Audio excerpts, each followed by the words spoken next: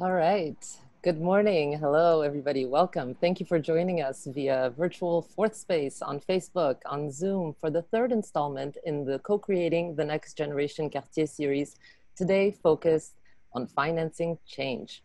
This event is part of Dr. Ursula Eicker's intensive summer engineering course. So welcome ENCS 691 students. I'm happy that you're all here.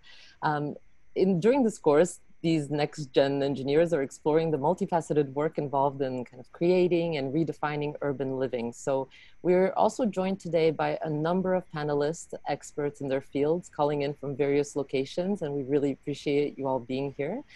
Before we proceed with introductions, I just wanted to remind all the attendees to use the Q&A function in the webinar if you have a question that you'd like to ask during question period or at any time, and we'll make sure to pass it to our moderator, Michael Bossert. Or you have the option as well as an attendee to raise your hand. There's a raise hand function that you'll note. And when you do so, we will unmute you if you'd like to ask your question using audio with your voice. So that's another option that we'll activate today. If you're following along on Facebook, you are very welcome to use the comments there, and we'll bring your questions to the webinar panelists as well. So I will very quickly now thank you again for being here and pass the microphone to your professor and our good friend, Dr. Ursula Eicker. Thanks all. Thank you, Anna, and good morning and welcome everybody to this webinar. I mean, it's a webinar in the frame of a teaching course, so you already get the impression this is probably a highlight of the course. We've got really important people here today who talk about financing. And this is an engineering course, but we're looking not just at the energy systems and the thermodynamics of zero carbon cities, but we really want to come up with solutions for real projects live in the city. So we've chosen a case study that one of our main collaborators, Nathalie Roland, will present in a minute here in Montreal, in the west end of Montreal, called Lachine-Est, and we're working on this case study now on day 10. So we've already communicated with many stakeholders, from the mayor of Lachine over energy companies, building companies, sustainability assessment people, and all kinds of technology people. So we had a lot of input externally, and we started to generate ideas on scenarios of how such a district could become a true eco-district, obviously meaning being green and walkable, but at the same time contributing to this sort of big challenge of climate change. So meaning to become zero carbon. And zero carbon is something that hasn't been realized very much on a district scale.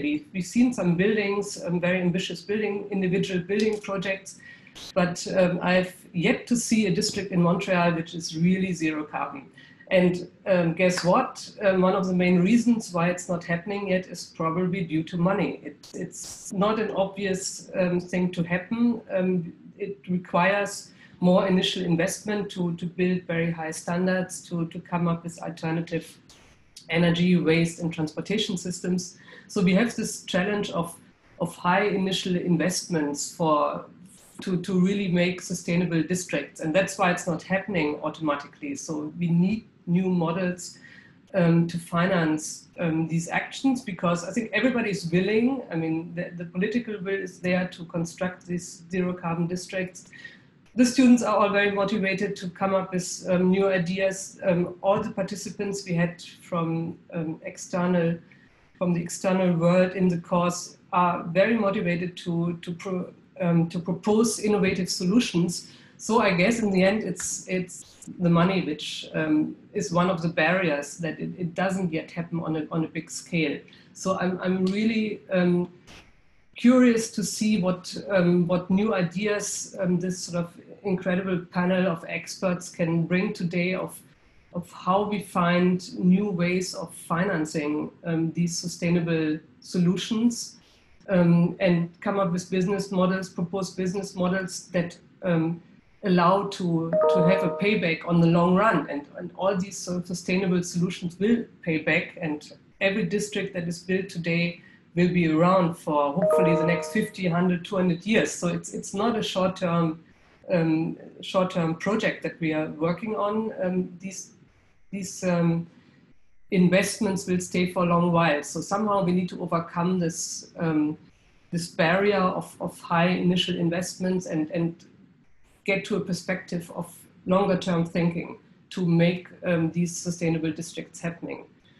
As I said, we are in day 10 of the course. By the middle of next week, we will propose at least two scenarios for this district, which is currently in the zoning process, to propose hopefully zero carbon solutions. And we will look at all the aspects of buildings, transportation, waste, and energy systems.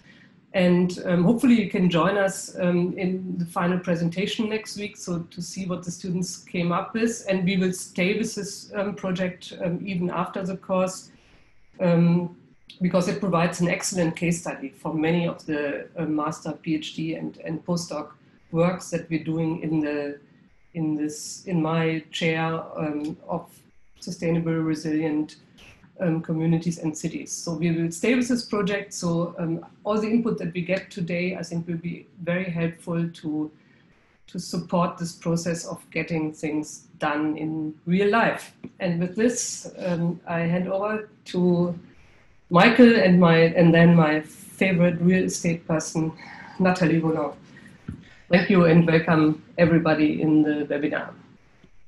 Hi, good morning. My name is Michael Bossert, and I will guide you through the program. I'm very thrilled about this program as it came together with puzzle pieces to really kind of find great persons making a fantastic match for such a workshop. And as Ursula highlighted, we want to make an impact.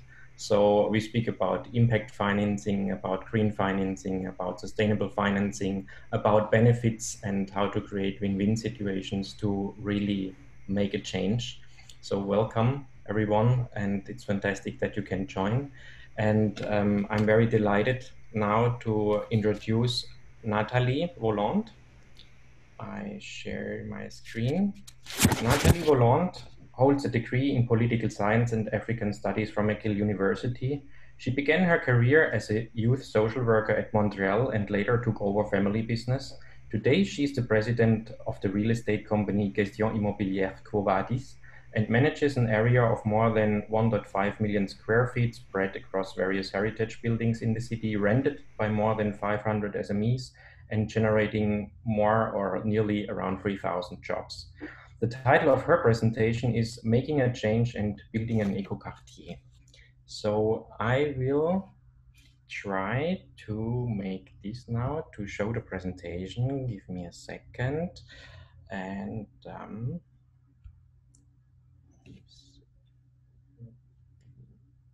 here, share screen here. The floor is yours, Nathalie. Hi, everyone. Can you hear me? Everything's okay? Good morning. Nice to see you all. And it's been a really interesting road to plan this class, to get all the speakers there and try to get people outside of the class to be engaged in learning about what are the challenges and the opportunities about what we want to do in building a carbon neutral or low carbon, depends on how we can get there as far as the business models. My company is called Gestion Immobilière Quo Vadis. We've been around in Montreal for 25 years. And for those of you who know us in real estate, we like to cause trouble. We like to do that because we want to change how real estate is done. And I think that this kind of a project as a prototype piece is something that is exciting for us, and at the same time would often cause us to lose our hair. So it's fun, but it's very difficult to change the world. So Michael is my clicker. So Michael, if you wouldn't mind going to the next slide. This is the large area of the city of Lachine that we're working on called Lachine-Est. But before we get into that, I wanted to speak to you about what traditional real estate development ideology usually happens or discusses. So usually we start with something called location, location, location, the golden rule of all real estate projects. The next time we look is the next icon that we look at is what is the value of short to long term? What is the size and scale of the project? Because if it's too small, we can't do anything. If it's too big, we can't do anything. We also look at existing zoning changes. So if things are too difficult to change the zoning, often real estate developers won't touch it. When we talk about highest and best use, unfortunately, usually it's high-end residential condos. So the question that we're trying to push to is highest and best use for whom? If we want to build communities and everybody keeps talking about highest and best use and then it's always a single use, then we're going to have a problem with an Eco-Quartier, which is more of a live, work, play, learn situation. Heights and density really plays a big factor in business modeling. And obviously financial blends, because traditional financing doesn't really work. But then we look at what the project is, and then we kind of go back and forth a lot of times between the design, consulting, the zoning process, public hearings, and the process of the project really changes. But the main job of a real estate developer is return on investment. So the problem is if you are looking that your job is your return on investment and not actually developing communities for humans, it's kind of an issue that you're always confronting problems between the other two. Michael, if you could go to the next slide. Ding. So the problem is that we talk about is that we have side effects of real estate. I know that doesn't sound interesting. Usually we talk about side effects of other things, but there is side effects of real estate. We look at short-term strategies because we want to make sure that our exposure to risk is as low and as quick and as painless as possible for the developers. They require profit now, and that really causes a problem because we create demolition and construction waste. It's easier to rip down old buildings and build new ones because it's easier as far as our business plan. We're looking at limited liabilities of the developers to make sure that they don't have to take on bad construction projects for too long.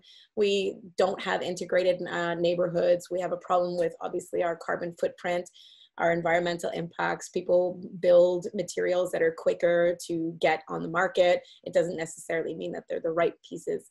There's also lots of pressures of the role of government and legislation, but the problem is that you over-legislate some communities. I always say that investment is liquid, and so developers will leave different communities if it's too hard to get that zoning change or get what they want, as an example. The role of public space and the movement of people is often not even looked at as real estate developers are looking at their projects. And you really have a segregation of different neighborhoods because, you'll build your social housing over here and you'll build your high-end condos there. And over there is your industrial and over there are maybe some jobs in the corner. So it really causes a problem for gentrification, cars, urban sprawl, all that kind of stuff. Michael, please ding. So the next problem that we want to talk about is really that everything in development is in silos. We keep talking about these silos. So you have the owner, you have your return on investment, which I always think is very important for people to remember. That's how real estate developers look. And then you have your development team, your zoning team, your finance team, your construction team, your marketing team. Everybody works by themselves. And so you have no general rule to try to figure out how do you actually address environmental or neighborhood or city strat plan considerations. Michael? So we developed something in collaboration with the Harvard School of Public Health on sustainable development and leadership. We call it yield development. The whole purpose of this is to kind of really mirror image what Quo Vadis does as a company. We start with long-term thinking. We look at stakeholders beyond shareholders. So we look at who's going to be affected by our projects. We look at cradle to grave material and design conversations. We look at mixed and inclusive use in communities, because if we really want to talk about better neighborhoods and lower carbon footprint, we need to be able to do the whole concept of live, work, play, learn. We look at all these opportunities for accessibility and we create the project with the purpose in mind. And once we create those purposes, we don't modify from that. The project will modify, but the purpose will not. So it ends up turning out to be flexible, modular, lower carbon, ecological footprints of our buildings are our main priorities. But then you actually have walkable, livable, happy cities where we actually have the opportunity to create a profit on projects that are good for communities. So we kind of tried to play around with words and we used return on human investment. If you start looking at humans in the equation of profit, then you make sure that your goals are always aligned with what your mission is. Michael? So the problem with this is our investment challenges, right? So when people are looking at profit now and short-term thinking, collaborative approaches don't really look like it's something that is interesting. It takes too long to have conversations. I know best as a developer, you shouldn't be telling me what I should do. And if you have conversations with bankers, it's even worse than that. But when you look at the investors, right, most of the investors require a 25% return on their investment. But then if the cost of building better, as an example, are higher, you know, for building footprints or insulation or roofing systems or whatever, who pays for that? Because the developer or the investors don't want to cut down their 25% often, and they'll just pass it on to the end users who are not yet ready to pay a higher price for their condo or their residential apartment because they're possibly going to be moving within the return of that investment, which is often between 20 and 30 years. People don't want to look that long. The lenders just look at their underwriting with their boxes, right? And so if it doesn't make sense to them financially, they're just not going to finance us, which is kind of a problem. And they look at risk as a short-term analysis, but they're not really looking at the risk of the community of building bad projects. They're looking at the risk of making sure that they get paid back. But it is very clear in the research out there that better projects do pay. We are a B Corp. We're one of the Quebec's first B Corps, and it's very clear the documentation shows that B Corps do pay back their loans much more than more capitalists who will quickly, as you can see with COVID, you know, shut down jobs, shut down projects immediately if it affects their bottom line. The trades we discussed yesterday in one of our classes as well, they don't really have an incentive to do to reduce pricing, because what they're really doing is looking at a percentage of their income in their own salaries is based on how much they charge in an overall project. So the trades are not really looking at making sure that we can actually have a business model that works. And if you look at city planning, they're really not taking into consideration the final financial aspects of a developer. So they're like, you know, you should build 10% park and you should build, you know, 20% social and affordable housing community opportunities. But it doesn't necessarily mean that a financial return can really make sense for these investors and the bankers that are already doing that. So the problem is that, you know, the city wants this and the lenders want this, and it's starting to really become very complicated. Then we bring in university research. The situation is that the science is out there. We know how to build low carbon communities. We just don't know how they're going to get built because we can't figure out the financial models, which is why it's so important that the students also understand that, you know, when you're looking at, you know, solar panels or any of those wonderful, awesome things, like, how do I pay for them? How does it make sense? How do I make sure it's incorporated in a project that'll work over the long term? And of course, the citizens, they're like, I love this, but not in my backyard. So if I'm going to have to, you know, increase density or have more cars in the area for the short term until we get some public transportation, they just don't want it. They just rather be like, I'm better with where my views are, that there's no project here. I would rather it just not move ahead. Michael? So the opportunities are almost the opposite. So if we look at long-term communities and what's in it for me, we really have to make sure that all the stakeholders are properly looked at. So the investors need to start looking at patient capital, prototyping different projects to crack the code to figure out what are the new business models that will make sense. Lenders need to be looking at different types of underwriting loans and loan guarantees. And the CMHC, the Canadian Housing and Mortgage Corporation, has some really cool models around, you know, amortization, amount of years. So it really affects our cash flow, meaning it affects it better, and looking at lower interest rates for projects that actually have a better return on community investments. The trades should be looking at volume as opposed to each individual project. By doing things better, you become a differentiated trade for people like me who want things different and have an opportunity to make a better environmental impact. City planning should be looking at incentives, not always about legislation, but by creating bonus densities or community value adds that allows you to build more buildable square footage so that I can offset the cost of this carbon community that would be having a better complete community approach. We should be looking at a transparent process. And I think that Lachine is really doing that by making sure that the whole community and all the stakeholders are involved so they understand how it affects everything. We also need to be investing in public transit. That's not a developer that's going to do that. But if the city or the municipality and the provincial and the federal government are all looking at building better, they also have to put their money where their mouth is. If you're looking at university research, I think it's really cool to create a toolbox. And this is what we're trying to do with the CERC program, to try to figure out what is the best bang for my buck. So if I go to do a green roof and a better insulation, you know, how does that affect my business model? It's pretty exciting to work alongside the students to make that happen. And the citizens need to look at changing their behavior or their tolerance for density, that density is not a bad thing, and that gentrification could actually be well done, where you have better road structure, better safety and security for communities, where you're still guaranteeing better affordability rates. When you have higher density, you actually reduce the price per square foot, which is then passed on to a different, to the end buyers. Michael? So 3.2 million square feet, 300,000 square meters, 4 developers on this large piece of property, which is called the Eco-Quartier for Lachine-Est. And it includes nonprofit citizens and highly engaged people at the city who are really trying to make a difference and create a different master planning process for this area. Michael?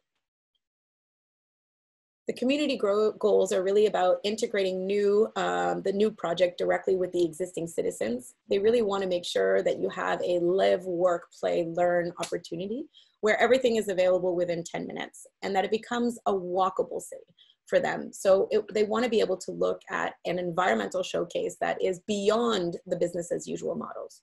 But the challenges are right now, everything in Lachine is 3 stories and they're still worried about density for a higher Eco-Quartier. Public transportation is not adequate. Over 70% of the current citizens are using their cars because the area is not well served as much as it should be for public transportation. The sites are very, very contaminated. They were old industrial sites. We also have a problem that there's going to be more than double of the new residents will be double the existing residents. So how do you create that integration? And really the developers are not necessarily the most up-to-date as to trying to figure out what does an Eco-Quartier mean and how do you deliver that and how does that affect the bottom line for them. And we really need to be looking at community, complete community and what happens with the heritage, the industrial heritage of the site. How do we incorporate that? Michael? So we kind of created 8 goals. Based on this, we have something called the Yield Development Playground. So we create 8 goals around what's really important around the net zero carbon community, which is our main purpose of this project. And between the 8 outer lines, we figure out how do we get, how do we get to the how? How do we make it happen? That could be another presentation, but I just wanted to show you that the value system for the Lachine-Est project. Go ahead, Michael. So the opportunities is that this PPU, which is a master planning piece, is taking into consideration all of the stakeholders. There's a possible tramway coming in, a better bike paths, a walkable neighborhood, civic assets. They want to build a school and a community and a gym facility. They want to increase public park and have open access to private spaces, which now will become more public. They want to create a prototype of wellness and social integration, of course, with the 2020. And of course, the wonderful collaboration with Concordia and how we're trying to make things different. We're also looking at circular economy and sustainable development goals. And we're looking at how we are able to value the industrial heritage of the area by creating more jobs. Go ahead, Michael. The developer challenges are really that they're not really convinced that the community, the input that they have is something that they can deliver at the end. They're worried about their bottom line and how are they gonna make it financially viable. They're looking at saying, oh, the planning process is taking a really long time. And some of these developers have been sitting on these properties for many years and have to create pay the carrying goals. So who pays the extra for creating this net zero community? The environmental goals are often taken as a second step to, what are my profitability and the bottom line goals of where I need my investments. The problem is also the lack of knowledge on how to actually build this and looking at short-term profits. So we need to create business opportunities to have this access of integration. So we have to have, conversations about how do you mix socially different economic groups and what is the role between public and private, and how do you make sure that the uses of the community are also offset by the residential offering that is needed for the financial models. So we really need innovation. Michael? The opportunities are that we can actually reduce our risk for holding the costs of these properties that are not going to sell or rent as quickly as possible, because what you're doing is you're getting the people who want to buy and live in there part of the conversation. If you actually develop something that people want, they'll take it quicker, and you don't need some marketing guru to say that there's a woman on top of a condo tower with a glass of champagne to be able to sell these condos. You're actually selling condos of people that they, you know, of a community that people want. And so I always talk about it as an allergy to empty space. One of my investors has said that to us. If we can actually fill these properties quicker, it reduces our risk in the investment and allows us to invest more in the net zero. We want to be able to make incentives that people can see that it's possible so that people will copy us. We want to make sure that we're having an opportunity of a business plan that changes things. And by creating these win-win business models in collaboration with different universities and global best practices, we could be able to mitigate the negative impacts of gentrification and also be able to have cross-pollination between different idea systems and different trades. There will be less crime, more jobs, maybe less social housing will be needed because people in the social housing will actually get jobs in the community. And we want to be able to define what is the new role between public and private. Michael? So by doing that, you have a three-step approach. In the design development, you have to think about these goals. In the construction, what does that mean for net zero? And for property management, after the buildings are handed off, how do you make sure that the end users are continuing to practice the goals that were set forth in the design process? Go ahead. The challenges and opportunities are great. And I think that the next few speakers are really going to inspire you to figure out what are the roles of the possibilities. Like, we already know what's wrong, so how do we fix it? But by working together with the stakeholders, beyond the shareholders, we have the opportunity to create common solutions. We need to value engineer the possible. There's a beautiful picture of one of the bridges that was built by Dominion Bridge. There's a piece missing in the middle. We wanted to use that as an inspiration to figure out, how do we figure out what works? What is the prototype? One of my mentors is Nelson Mandela, my gosh. And he has a great quote that says, it always seems impossible until it's done. I feel very confident that with the group of CERC, we can figure it out. Thank you. End of my presentation.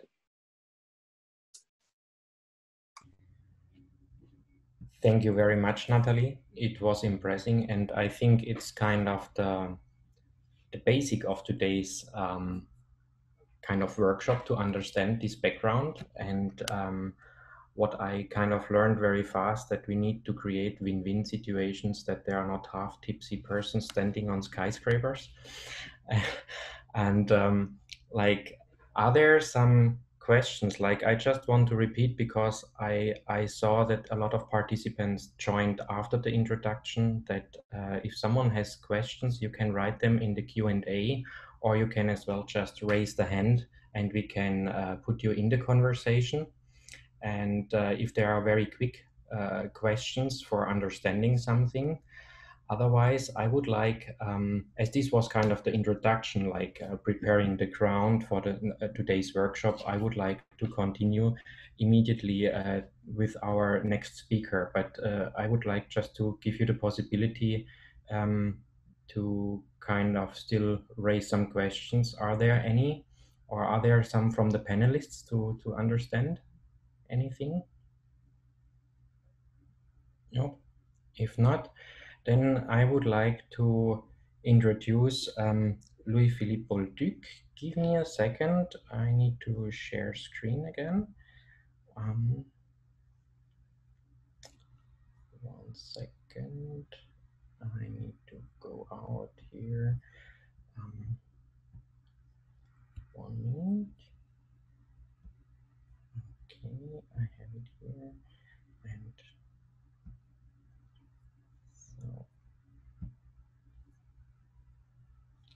and here, and now I need to move this one. Okay, sorry. So, hello, Louis-Philippe Bolduc. It's a pleasure to have you in the workshop. Louis-Philippe Bolduc holds a degree in civil engineering from the Université de Québec, and he was working for several engineering companies and lecturer in the Université de Québec and the Université Laval. Today, he's working as project manager in the company Energer, a leading energy service company that provides services for smart and sustainable cities. The title of his presentation is Costs and Impact of Changing Building Elements. The floor is yours. Thank you, Michael. I just start with share my screen. So just two moments, please. Okay, share. So perfect. I think that's everybody see my presentation. So good morning, everybody. It's a pleasure to me to be here with you today to talk about the cost and impact of changing building elements. It's also for me a first experience because it's the first time in my career that I have an English presentation today. So it's very funny, and we have always yes, thank you.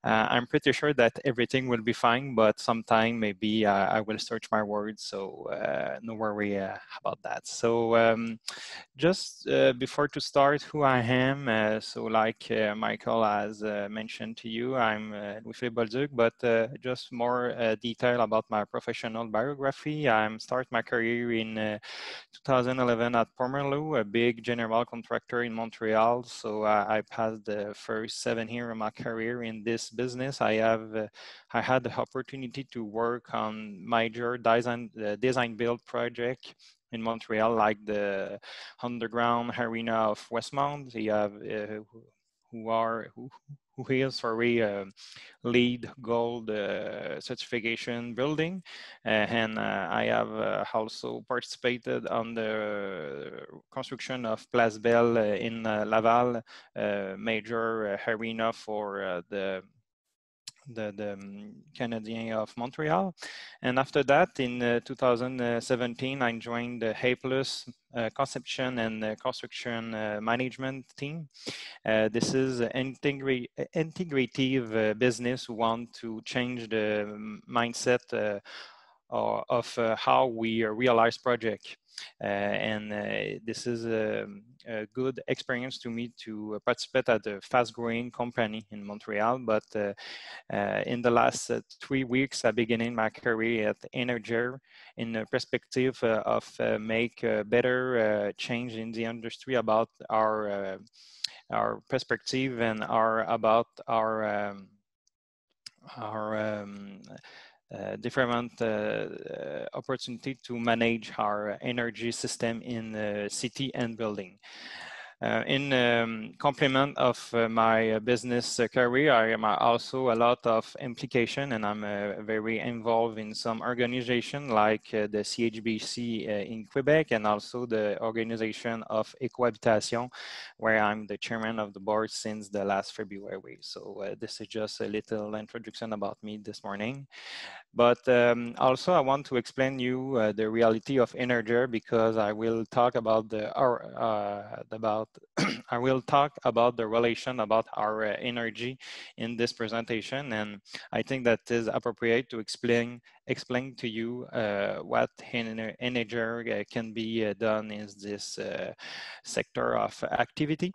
So Energer is a leading energy service company. Our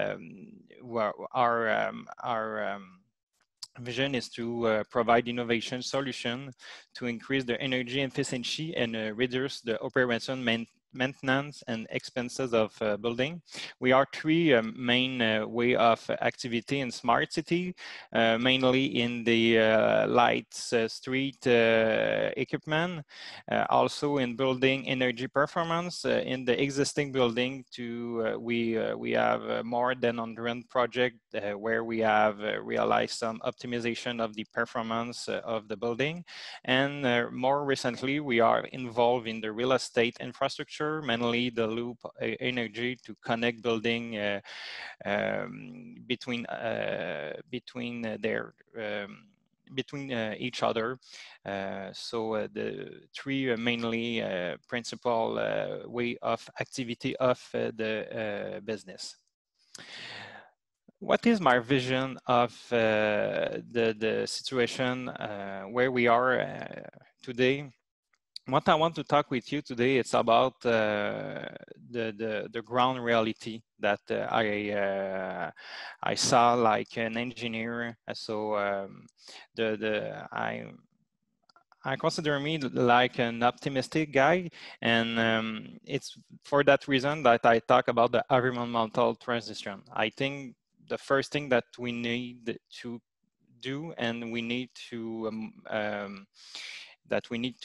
understand is we live in a context of our history that we make a reflection, and we talk about the transition. And I think that this graphic is interesting because everything is a life is a risk. So how can we evaluate the risk? We have the habit to evaluate the risk with the traditional way, and we need to make a transition about how we evaluate the risk to shift with the modern risk. And this modern risk will be impact about the climate change that we live now, and that it's not the question about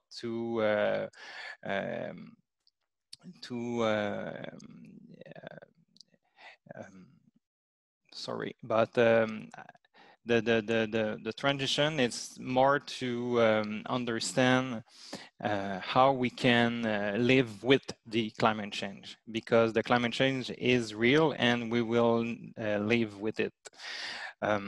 So about that, it's not the time to search new solution. I think that the context of green building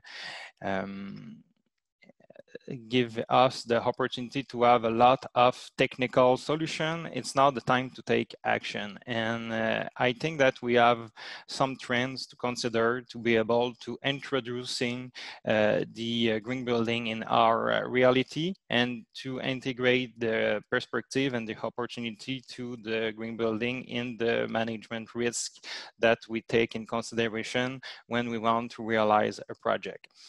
So for me, we have 5 trends that I want to talk with you today. The first one is our relation with the carbon and energy. I want to talk with you about the circular economy, that we have a lot of opportunity with that to change our perspective and manage differently our risk. Also the big data and the technology. I'm a big fan of the benchmarking and of the data, because it's a great opportunity to have a clear vision of what is the advantage and what is the real impact of green building and green measure that we introduce in our project. And finally, our reflex of change mentality. And this is maybe the part that I will pass the most of my time, because for me is a change, the change of our mentality is maybe one of the big challenge that we have. Is how can we change our mentality? How can we work differently with each other to be able to introduce the solution? So yes, we need to manage differently our risk, but I think that we more necessarily change the way that we work each other.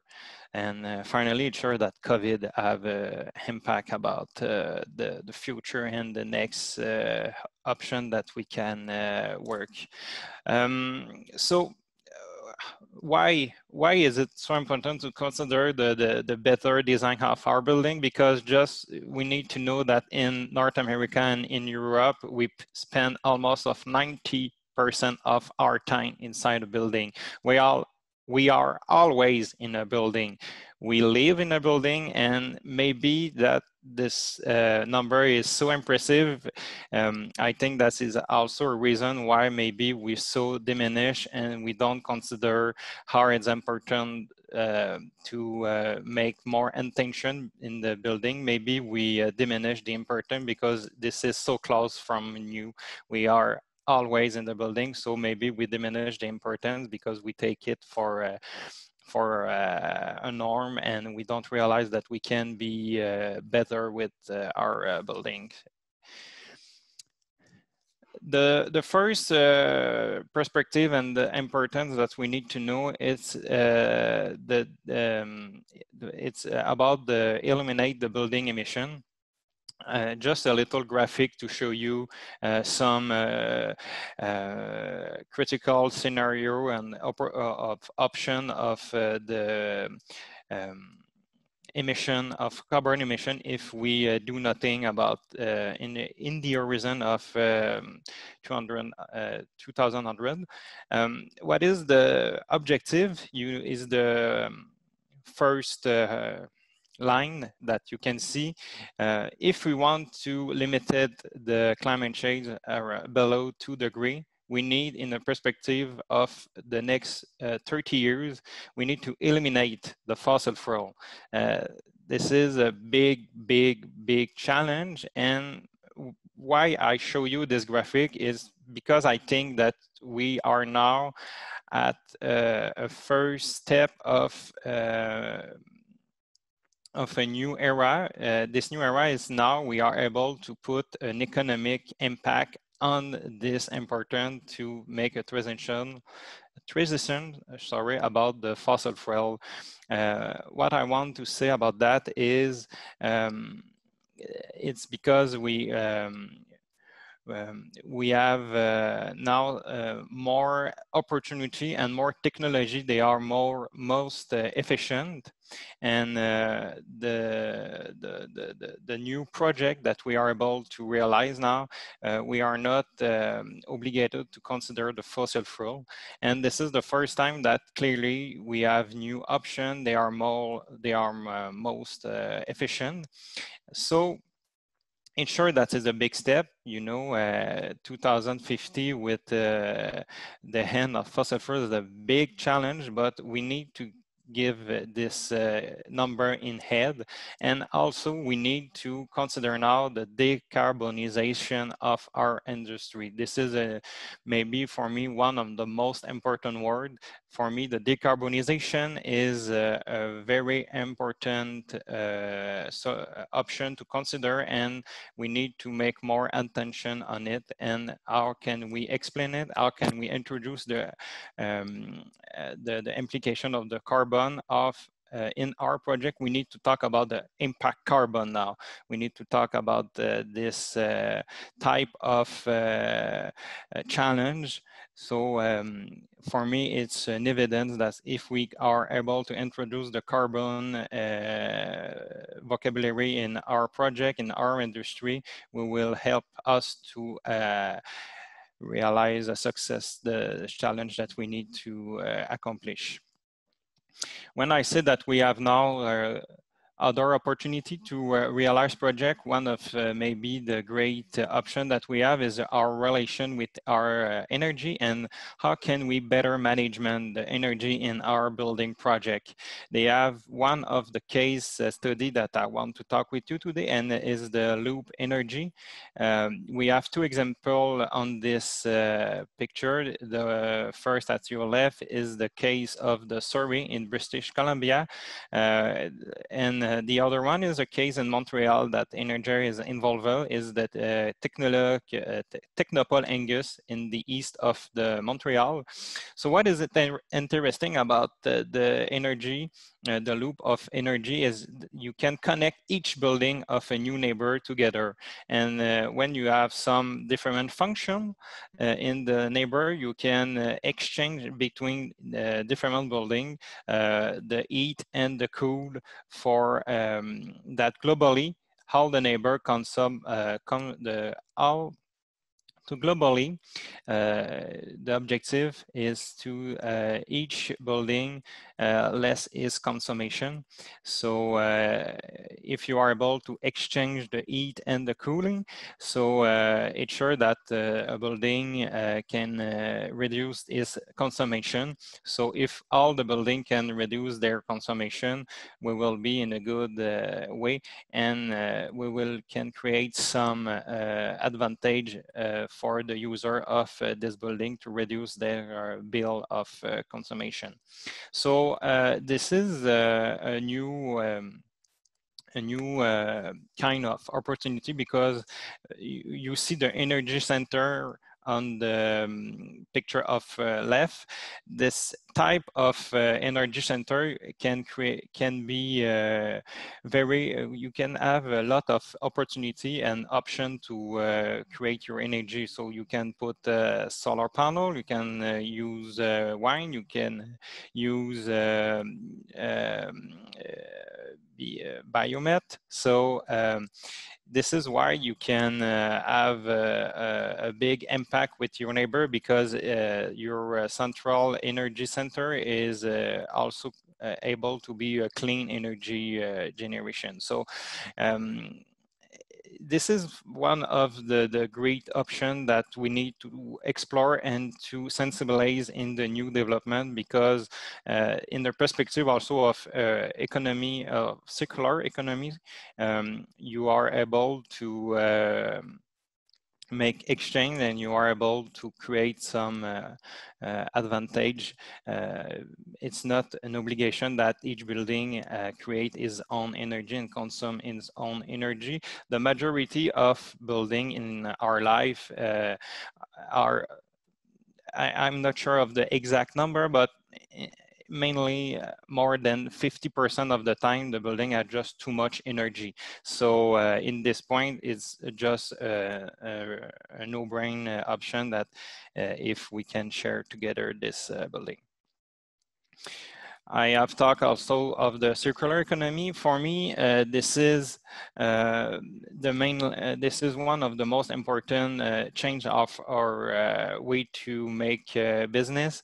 We need to introduce a perspective of circular economy in our project, also in building or in the city. We need to realize the impact of the linear economy in which we work in presently.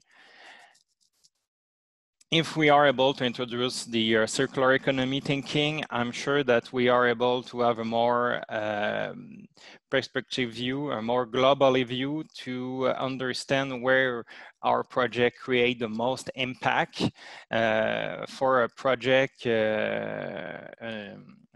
a standard project, you have a lot of resources that you consume during the construction, but you have also a lot of resources that you expend during the operation and maintenance life cycle. And at the end, the majority of building at the end of their life, we just demolish it, and we don't consider what is the opportunity to create new materials or recycling materials of the building. So we need to realize our project with the circular economy, because with this approach, we can be able to evaluate and see the impact of each step of a project and minimize the impact at each of these step of the project. One of the most clear explanation of the circular economy that I like to show and to see is Ellen MacArthur Foundation, and I invite you to read more about the circular economy of Ellen MacArthur Foundation. Another complement about the circular economy is also our relation with building materials. We need to be more sensitive about our choice of materials when we build a building. And now we have the opportunity to have some tools in the industry to help us to find and to evaluate the impact of these materials. I have three logo of the different tools that you can find in the industry at the right of this picture. So Healthcare Project Declaration, HPDC, Declare, and Cradle to Cradle. These three type of tools, they are very interesting because you are able to have a clear portrait and clear information about what is the impact of all project that you want to choose for your project. We have we have also some type of information with the life analysis cycle in LEED certification, but they are 3 tools that they only work for this type of information, and this is very interesting because we need to change our perspective when this is the time to choose our materials, and we need to have tools to help us. This is my perspective, this is my mindset, and I know that if we have some tools to that we can use like a guide, like a guide, ensure that it will help us to make better choice. After the decarbonization, after the circular economy, we need to talk about the big data and the technology. It's sure that for me, the building information modeling, the BIM approach is very interesting because like you can see with this picture, this is the same mindset and the same approach than the life cycle analysis that I talked previously in the previous picture. And this is a mindset, and we need to have a reflection of each step of a project and each phase of a building life cycle. So with the BIM building information modeling, you are able to collect data and demonstrate the benefits of the building in each of this life. And after that, we are able to take a better decision, and we are able to optimize the operation and the cost of the building. I have an example of you at the upper left of the building information modeling during the construction. So now this is a view of the Vidéotron Center at Quebec City. And this is one of the first projects in Quebec that we have 100% integrate the building information during the realization and the construction.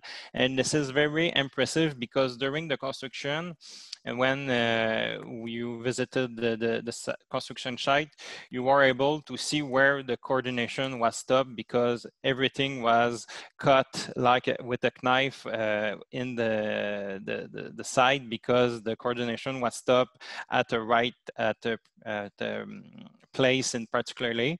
So on the site, you can see this coordination in reality. So this is very impressive. And with the BIM, we are also able to reduce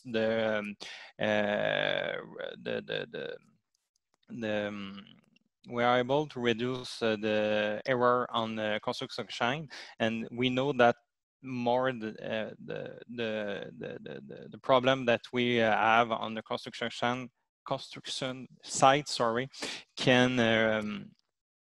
can impact the cost and also the quantity of materials that we need to put on the building. And after that, the intelligent building management is also a very interesting avenue that we need to consider because with this data, we are able to show the reality of the performance of our building. And one of my dreams is that we be able to change this perspective. I don't understand why we are not able to create a competition between the building.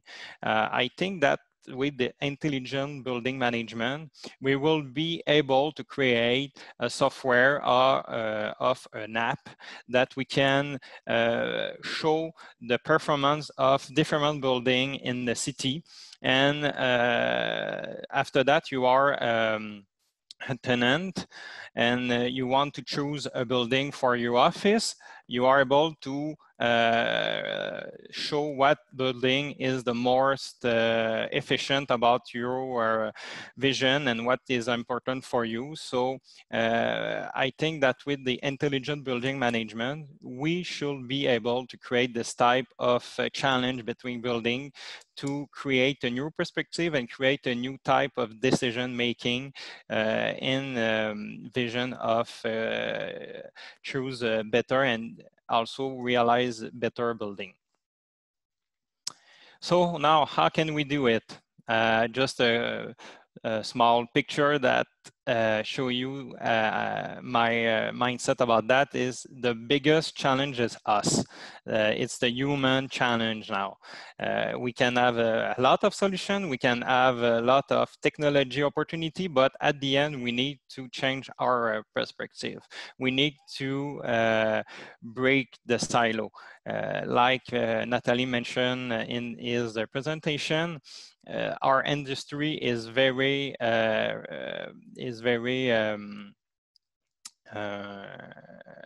is not integrated. Each professional or each person work is in own silo, and it's sure that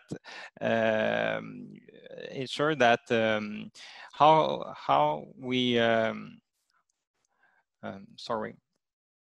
And ensure that how long we continue to work with this silo, ensure that we not be able to create the change that we know. So when I say it's that time to take action, our behavior is strongly dictate our inability to initiate the environmental transition.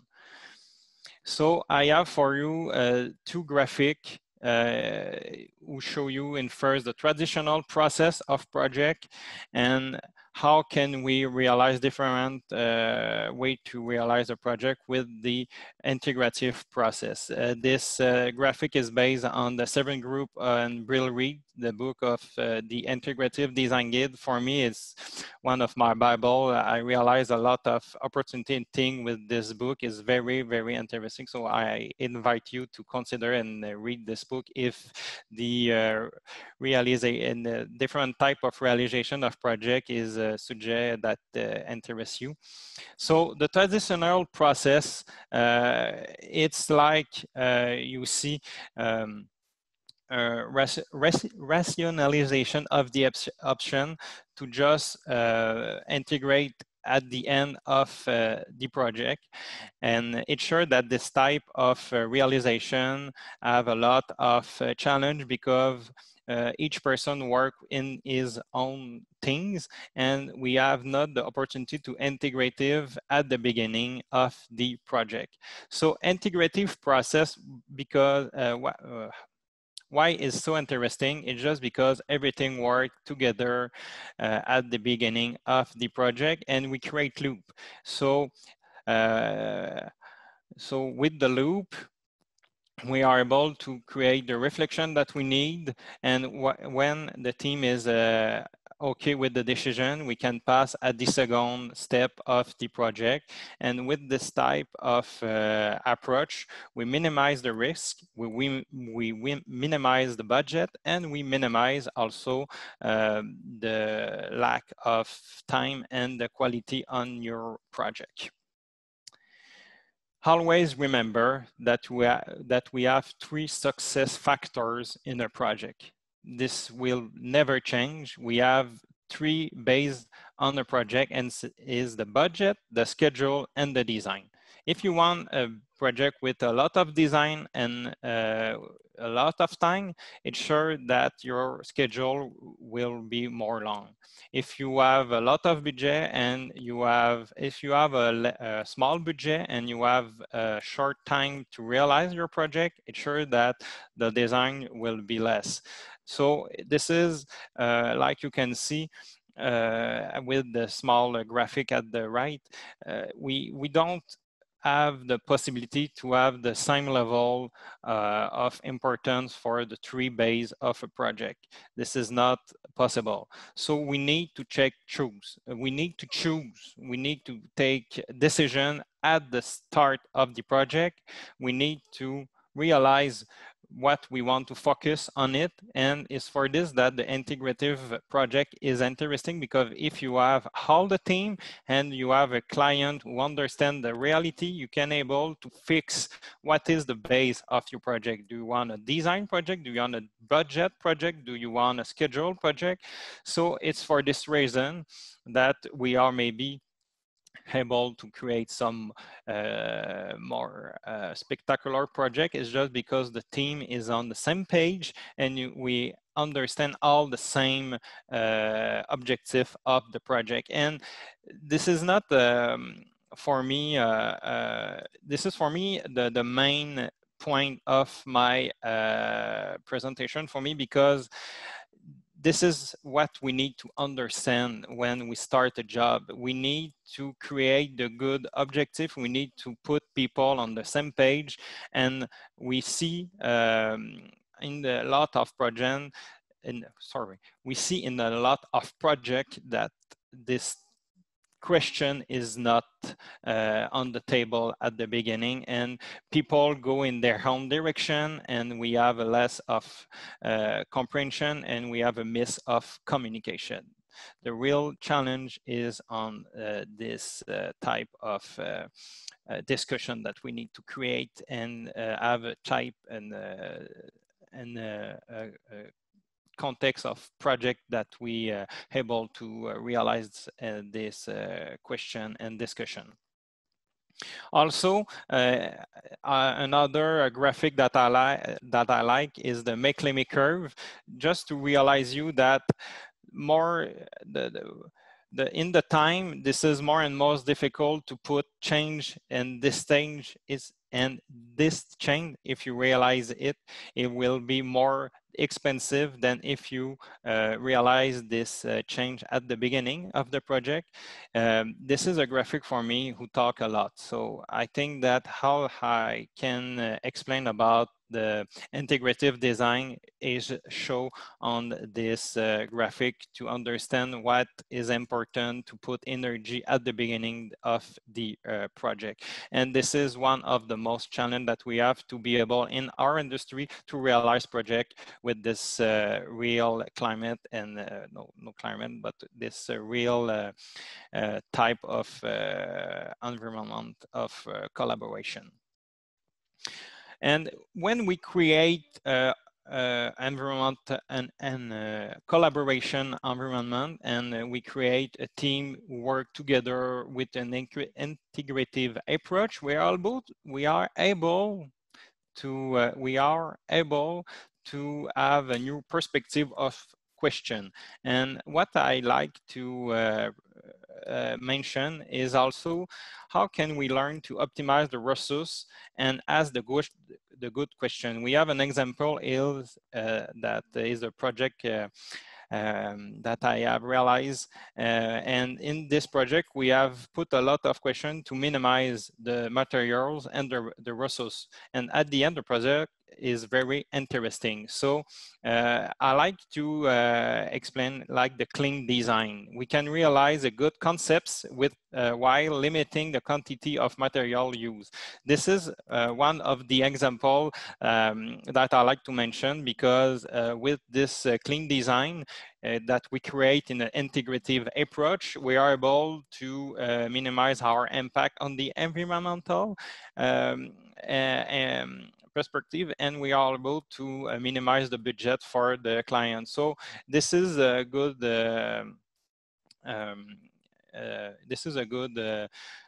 approach, and is an example that I like to show. Yes, okay. You have shown me stop or? Yeah, we are a bit over time, but like okay. just slowly to come. Okay. Sorry, but how many time I have to conclude? Like if you can do it in 2-3 minutes would be perfect. Okay, perfect. So for conclude, I just want to talk about the market. I will skip some information that maybe it's not the most important, but if we can, let's talk the market. It's sure that we can create opportunity, and this is what I want to say with you today. We are in a context of now we have a lot of guide of 2D and a lot of document. We can give you a lot of number of statistic and occasion to explain what is the good impact impact of the green building. And at the end, we have also a new perspective about the zero carbon building program. So you can go on the website of CHBC to learn more about the zero carbon building. This is a good certification. They are more on the market perspective, and they are clearly on the point that I mentioned at the beginning of a presentation about the importance of talk about our carbon impact. So this is a very good approach that I like to mention, and the zero carbon building program are a new option to create a building with less impact. And at the end, the importance of data and benchmark, just two references that I like to mention, the GREBS and the Roll Benchmark Alliance. They are very interesting information on this website, and you can find a lot of information. Because, you know, everything is just a balance, the creative tension. So we need to create balance with market and the urgency that we have about the climate change. So this is what I want to talk with you today. I hope that you will understand the majority of my presentation, and I hope that you appreciate it. So thank you, everyone. Thank you so much, Louis-Philippe. It was fantastic. And congratulations for the first English presentation. I even had to stop you because you were in such a flow. So yes. Thanks a lot for this. It was a lot of very interesting insights. Like I think you made a span from the COVID and the impact, and it's like we need to act now through the life cycle assessment and more like I think it's quite quite a big umbrella, and it shows like it's possible to make a change on many parts of the process at all. That the process of development of the building, the process like what is given by laws and regulations, the process of creating win-win situation financially, but as well for persons. Thanks a lot for this. I just see that we have a first question immediately from the online community, and Navid was asking, what about electrical trading? Are you active in that part as well, or is it just heating network? I think it reference to this project you were showing with exchanging loads and heat and cold network. Yes. When you create an energy loop, you are able also to create electricity exchange between buildings. Ensure that in our experience in Quebec, with the reality of electricity that we have with Hydro-Québec, it's more difficult, but I know that in other regions, they are also able to create some opportunity with electricity exchange. So the two points are able to live together in a project for sure. Are there more questions? May it be as well from panelists, or yeah, Ursula? Yes, I have a question. Thank you very much, Louis-Philippe. I mean, I would agree with everything you said. It sounded all great, so it's really perfect. What I would like to ask is the solution of bringing the stakeholders together and the teams together at an early stage, basically changing the process, making it more collaborative and integrated design. Is that all it needs to realize these ambitious goals? I mean, that sounded a bit like your main conclusion, that you, as long as you, and I got the same from Natalie. I mean, if you manage the process much better than in the traditional way, you seem to solve most of the problems. But I don't know, I find it a bit optimistic. I mean, that solve all the sort of financial issues. Yes, maybe I'm a little optimist about that, but in the same time, for me, it's maybe one of the biggest problems that will be the most difficult to realize, because this is a part of our mindset, and the majority of people in the industry are not able or are not ready to make this change of mindset. And this is very difficult to work with the mindset of people. So we have a lot of work in front of you to be able to make this change of mindset, and people are not able to realize the advantage. They are not able to see the economic perspective that they are positive for their project, because they are always with the whole reflection and the old statistic that they keep, and they don't want to consider the new number and the new statistic that we have to explain to these people. So yes, this on paper, this is easy. This is just an approach problem, but this is maybe the most difficult that we can change in the same time. Can I ask one more technical question? When you talked about these loops, are you, I mean, where you basically extract or feed in heat, are you always talking about low temperature loops? I mean, like more or less 15-20 degree Celsius temperature, and then you need decentral heat pumps in every building? So could you explain the system a bit more? Yes. For the project that we realize in the east of Montreal, in Technopole Angus, we have some units on each building, and when the building create over heat or over cooling, we are able to exchange with the glycol or refrigerant fluid in the other building to maximize the exchange with the other building. Okay, so it's a low temperature loop. Yes, it's a low temperature, and with this low temperature, when the building is create more energy and more heating than he needs. So with this loop and this cold temperature, we can put this over in the building near from it. But there's no geothermal involved. It's just exchange between the buildings. Yes, it's really an exchange approach between buildings. Okay, interesting.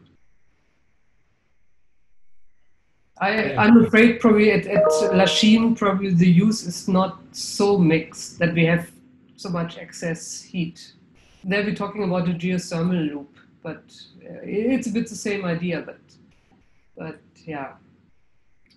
You would need more commercial or industrial use to generate all this waste heat. Are there some more questions from the audience or from other panelists?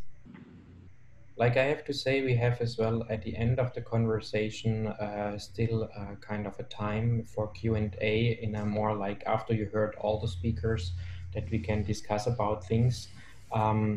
It would be interesting to shift maybe some things there. Otherwise, like if there's nothing anymore, I would just like to continue and to introduce and welcome our next speaker, Erika Barbosa Vargas.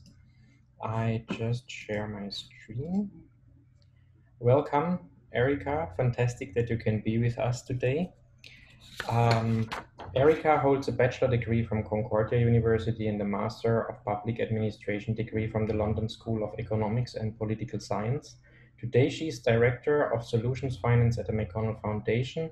She oversees the management of the impact investment portfolio and the integration of environmental social governance criteria into Foundation's endowment fund.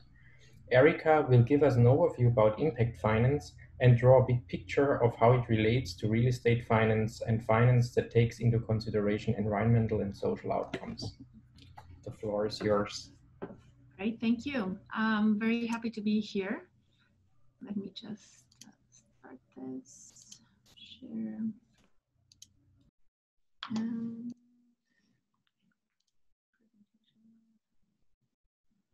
Okay, can you see my screen?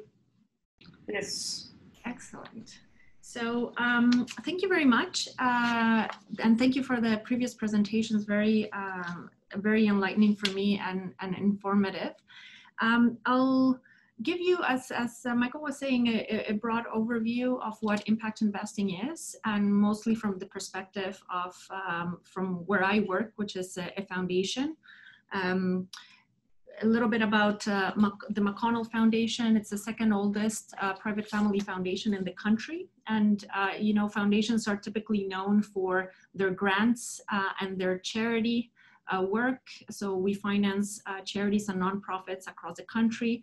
McConnell in particular over multiple domains. We have a very big mission to support the development of innovative, inclusive, sustainable, and resilient communities in the country. So over the years, we develop programs in specific areas. At the moment, we have priorities around transition to an equitable net zero carbon economy.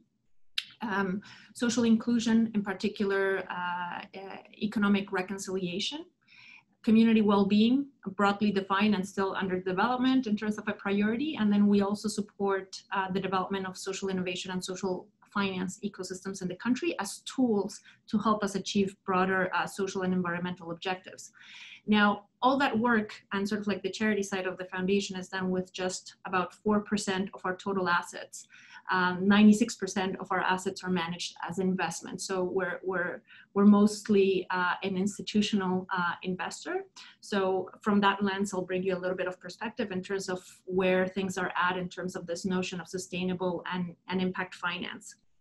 So the world of sort of like from a capital perspective, when we think about the mobilization of capital, from our perspective, we tend to think of it as being on a spectrum, where on the sort of like far left, you have finance only. So that's typically when you're managing money where all you care about is your financial returns without any consideration for your environmental, social impacts. On the other side of the spectrum, you have the capital that is mobilized purely for a social and environmental good with no financial return. So that's typically where our grants and subsidies come into place, or certain public dollars.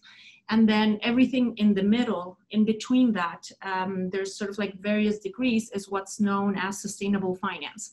And you'll hear typically multiple terms: sustainable finance, solidarity finance, and now impact investing. It's all really part of a same continuum. I would say that the bulk of activity globally by asset owners, so typically pension funds, insurance companies, governments, foundations that are the ones that sort of like hold all the capital, is mostly in what's known as responsible investing. So at the moment, reported globally, there's about $30 trillion that are managed in some form of a responsible way. What this means is that as you make investments, no matter in what public companies, private projects, infrastructure, etc., you're typically taking into consideration environmental, social, and governance factors. So what are your environmental impacts? Energy efficiency, air and water pollution, conditions for workers, rights, diversity of your staff, board diversity, separation of powers between board and management, and those kinds of things.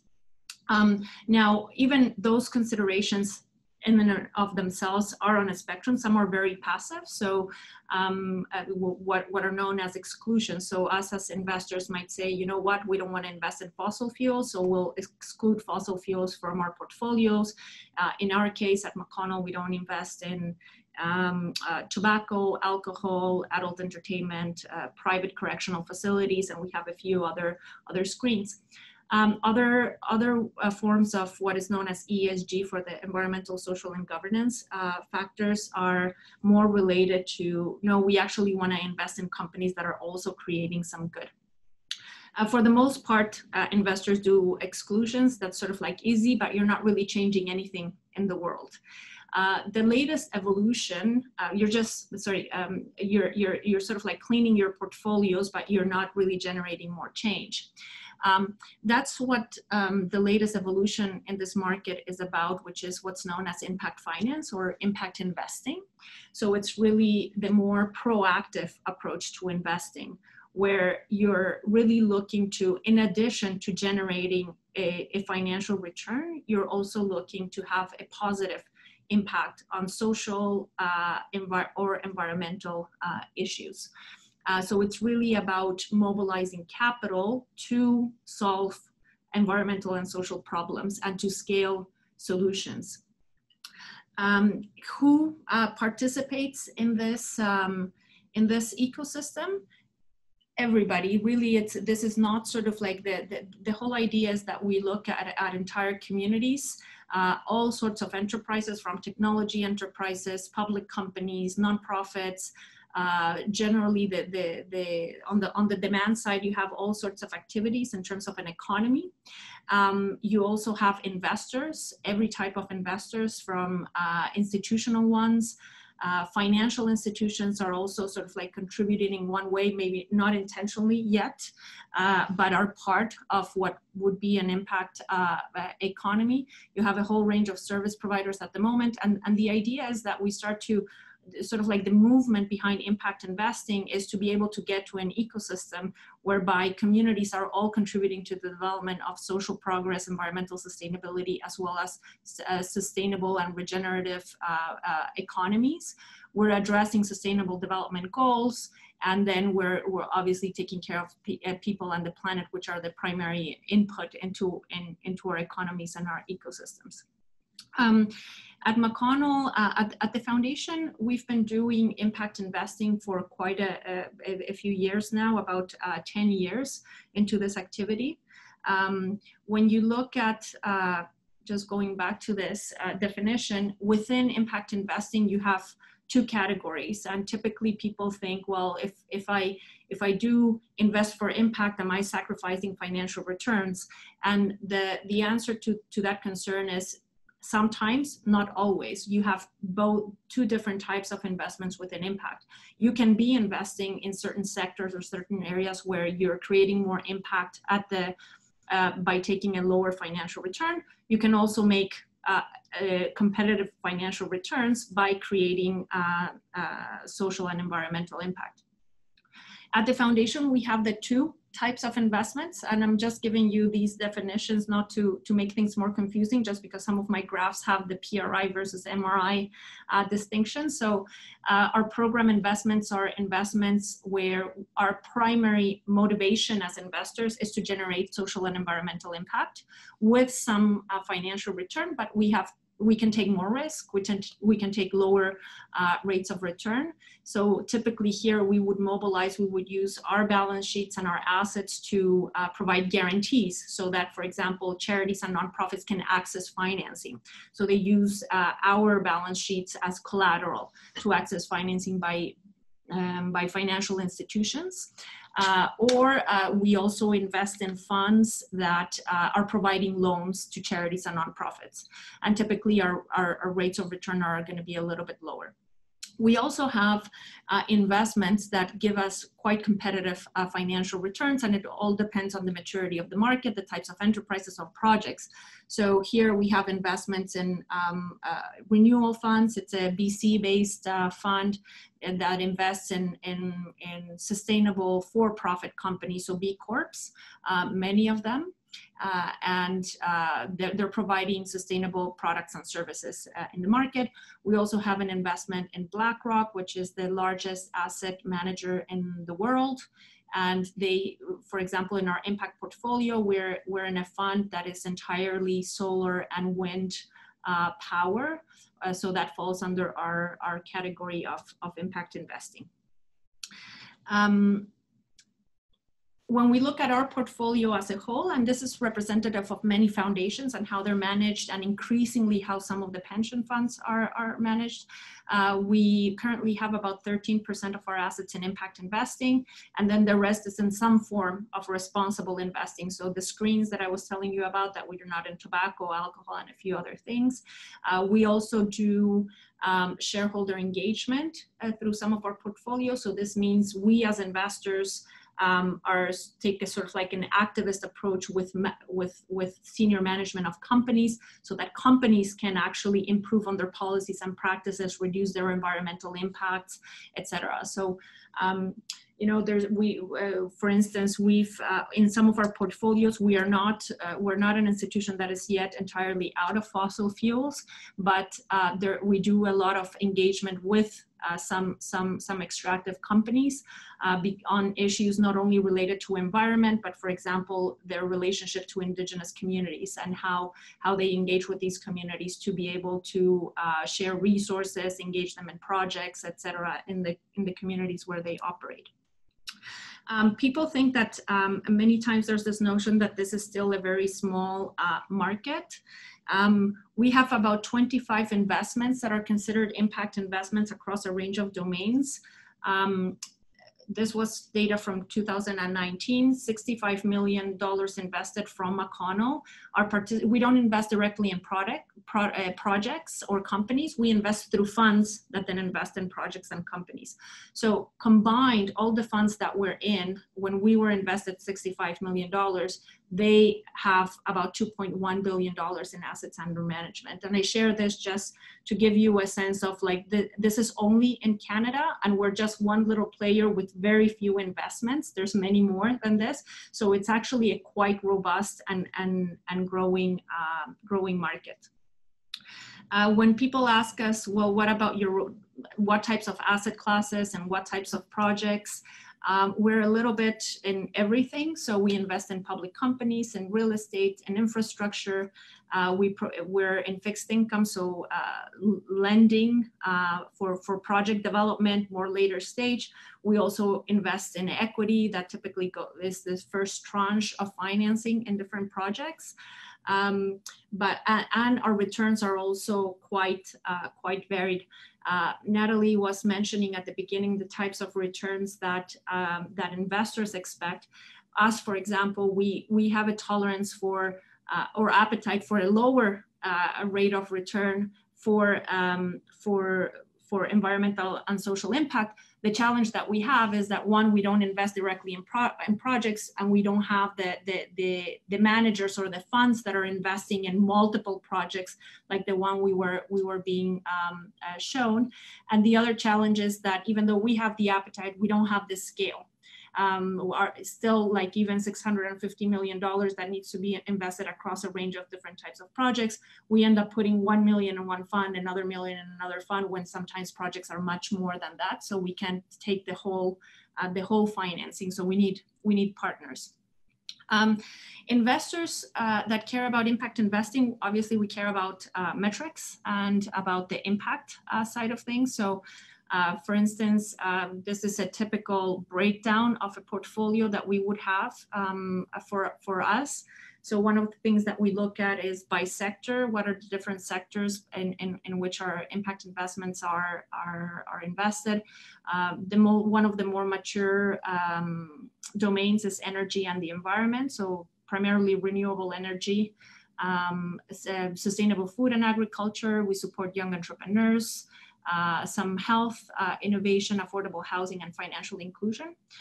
We also look at demographics and sort of like who are the founders, who are the entrepreneurs that are leading some of these projects, or the ultimate beneficiaries. And our projects that, just to give you a sense, we're invested in funds in Canada, but the projects that then they are financing are a little bit across all of North America, and some very few in Europe as well. This is just sort of like illustrative of the things that we look at. So for example, in housing, we're very interested in not only the number of affordable housing units that are created, but then also the types of tenants or homeowners that are part of that have access to these units. In sustainable food systems, we're in farmland. We participate in a fund called Area 1 Farms, where their entire mandate is to buy farmland and then not the typical model of purchase and then rent, but rather they share some of the profits with the farmers so that they can build the equity of farmers, and then the farmer families are able to purchase back those farmlands and to help maintain farmland in the hands of families in Canada, as opposed to it going to just large companies. In the case of real estate and infrastructure, increasingly what we're looking at is both not only environmental factors, but also social factors. We recently did a search. We were trying to sort of like do a reallocation of our real estate investments. We did an open request for proposal for funds and sort of like put as a criteria environmental sustainability as well as social sustainability. We got very few results back, but we actually found some very interesting funds. It was both a surprise in terms of not having more than 2-3 funds worldwide that could give us this combined criteria of social and environmental impacts. But at the same time, we did get more than 25 funds that have strong sustainability components and interest to it, which just was, and this was for our endowment management, so very mainstream, where we're looking commercial rates of return. It at the same time shows that there's increasing activity in this space. I was mentioning that, you know, we by ourselves and most institutions, even if they're interested in this space, we have a lot of restrictions in terms of how we can invest our funds. We cannot go into projects alone, etc. So that's where we typically collaborate with others, not only from a risk perspective, but because that starts to help us. You know, traditionally financial institutions are very risk averse, and they're going to have their traditional rates, and they don't want to go into spaces that they have no, they're not very used to financing. That one example of that is the home ownership in Indigenous communities on reserves, where because of land management and them not being able to use land as collateral, financial institutions typically do not provide any type of lending services to individuals in unreserved communities. And so one of the projects that we were involved in with a community out of Quebec City, the Wendat Huron community, they had actually taken savings from the community and started to provide mortgage lending themselves to their community members, and developed an entire housing market in that community. In order to scale that, we had some capital, but we didn't have sufficient capital. So what we did is we said, okay, let's partner with the government. And by us taking a little bit more of risk or not taking as much financial return, we were able to bring in a financial institution that provided the bulk of the capital to be able to finance a prototype of it was a $2 million fund to prototype some home development. But the whole point was, let's get some of these mainstream players that don't like to operate in the space in by us. And that's the type of collaboration or partnership that we can start to think about, and that we need more of to be able to drive capital more into these types of projects. So this type of sort of like combination of capital, different types of players, is what's known as blended finance. So it's something that is quite known in the international development community. So typically aid agencies like Global Affairs Canada and other multilateral agencies collaborate with the IFC from the World Bank and other financial institutions, precisely to be able to attract private investments that looks for commercial rates of return. They combine it with concessionary capital, and then you have these blended structures that then provide the capital that is needed on the ground. We have less of this type of structure in sort of applied to the development of our communities, no matter what domain, internally here and domestically. So this is the type of thing that I think most of us are having the reflection as institutions of how can we actually start to create a bit more of these examples. And it's a little bit a chicken and an egg situation, because then at the same time we need projects that we can look at as examples to then be able to create the financing structures to be able to respond to a demand, and not just sort of like create structures where then we're going to be able to pull money and we're not going to find sufficient projects. But then, as you were talking about at the beginning, you also need the financing to start the project. So I think what we need to work on is just creating more spaces and some of these conversations where some of this innovation and innovative collaborations can take place. But we're starting to see the entry of new players in our market. We might have a conversation about that in a later presentation that maybe can help accelerate these kinds of conversations.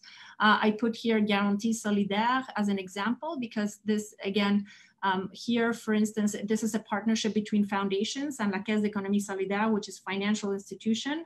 And what we do is we offer our assets as guarantee, as collateral, and then they're able to go and provide more financing to social enterprises on the ground in a whole range of areas, from real estate development to working capital for a food nonprofit or other types of social services.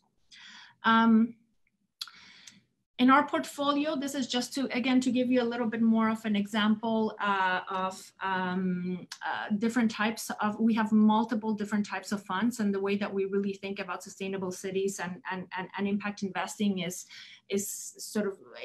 very, very broad. So we have funds that are invested in clean technologies for energy efficiency in buildings.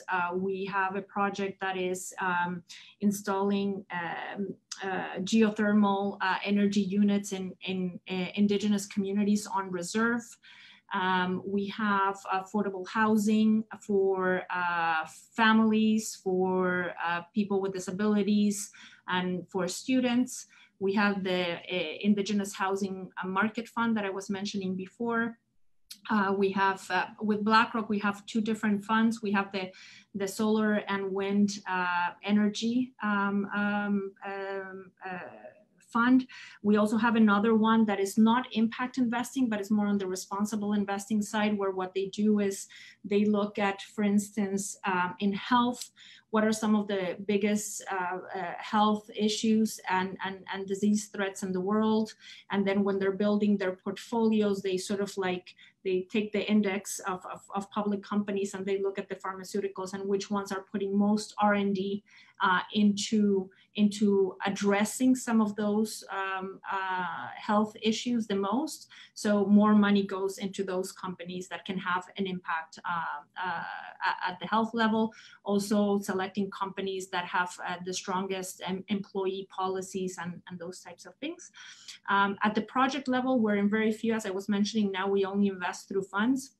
But we provided a guarantee for the construction of the Maison de Développement Durable here in Montreal. And we're an equity partner with Nathalie's company at Les Salons, which has been a sort of like a great example of a new form for us. Mostly it's more of a learning experience about how can we actually start to think about the maintenance of our civic assets in a way that also drives the development of community and the creation of more cohesive communities. All of these funds and companies underlying it are, if we look at it, are addressing multiple sustainable development goals.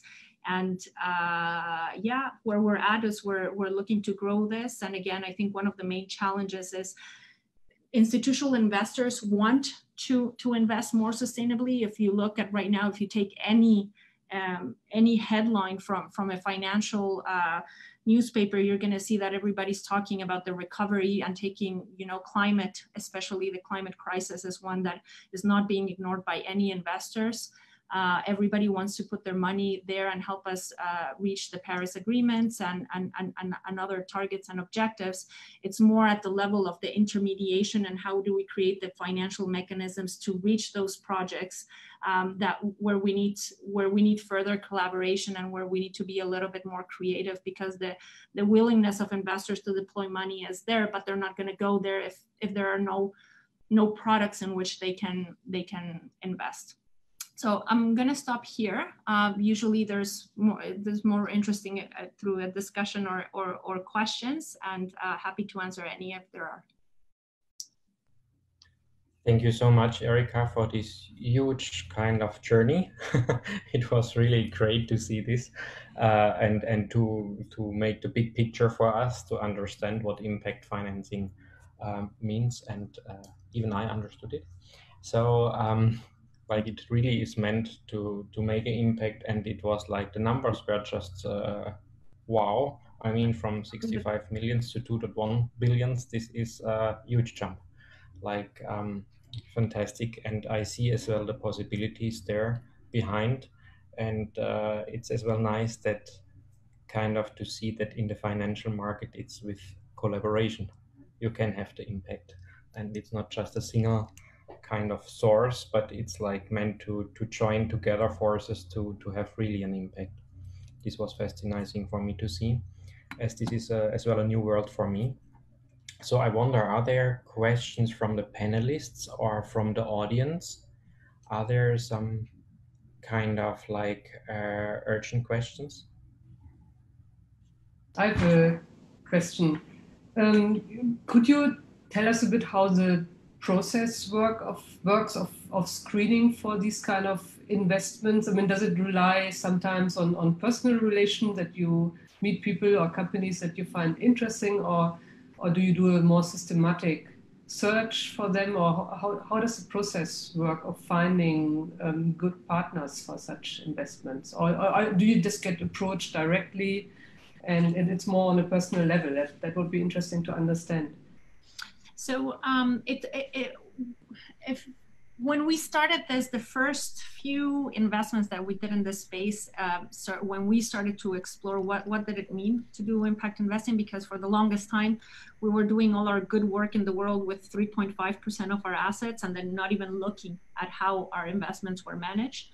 And then when in about 2007 was our first impact investment. So that was based on a relationship that we had with a university. Actually, our first impact investment was a loan to a Quest University for infrastructure development. They had already been a grantee of McConnell at the time.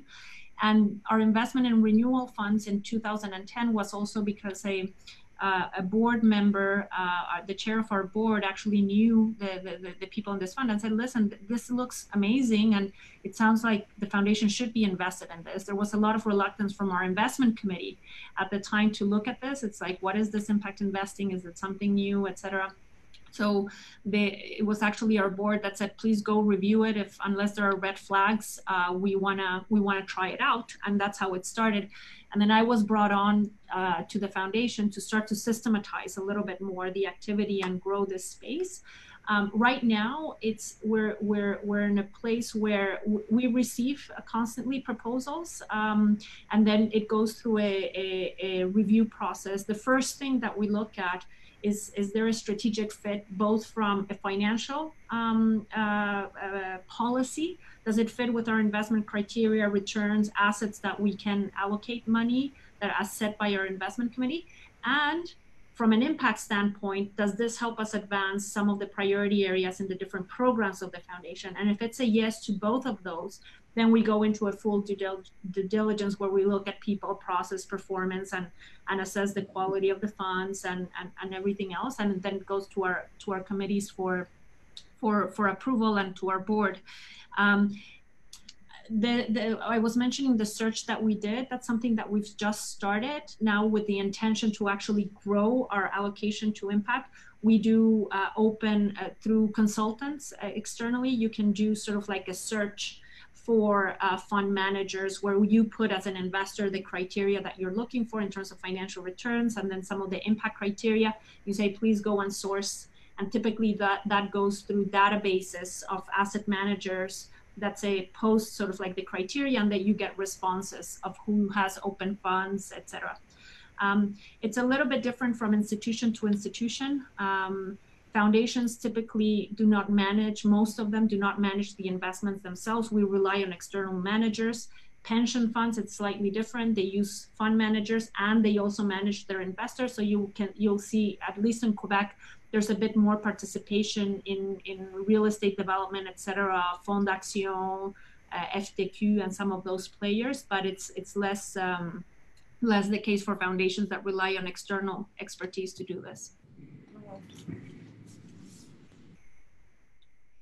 Okay, are there some other questions? Nope. Okay, since we are a bit over time because of all the impressive input, and I don't want to stop because it's just really so thrilling. I guess I will switch now to Erkan Yönder and introduce our next speaker, and I guess everyone can think about questions and ask them later on. So I will share, and I want to welcome Erkan Yönder. He's an assistant professor as well in Concordia, and he holds a bachelor, a master, and a PhD degree in economics from the Middle East Technical University in Ankara, and a PhD degree in finance from the Maastricht University. Today he's, as I mentioned, assistant professor of finance and real estate in the John Moulton School of Business and a Laurentian Bank professor in real estate finance. The title of his presentation is Financing Costs and Financial Benefits of Investing in Green Buildings. So Erkan, the floor is yours. Okay, thanks, Michael. First, let me share my screen. So I should share this. And, so yeah, I think I should close this up, right? So I think it's fine. Okay, perfect. So thank you, Michael. I mean, Ursula, this is like I was thinking about how my presentation would fit into the group of speakers, but I think it's perfect. So this is a perfect program, and I think like my presentation is very complementary to the other presenters. So I'm Erkan Yönder. I'm a professor at John Moulton School of Business. So I mean, I do various research on various topics, but of course, I mean, climate is really at the core of my research. And actually, green buildings, I started to work on green buildings since the start of my PhD. So it's been like more than 10 years since I've been into this. So like what I will present today is like a series of research, which I've mostly been involved. So I will discuss the economic and finance literature on green buildings at the academic side. And like let me start with an anecdote. I think that will be very interesting. So I took some notes from other speakers. I think it was around 2010 or 11. So we were organizing a conference on green buildings. So there were papers or academic projects on green buildings, sustainability, especially in real estate.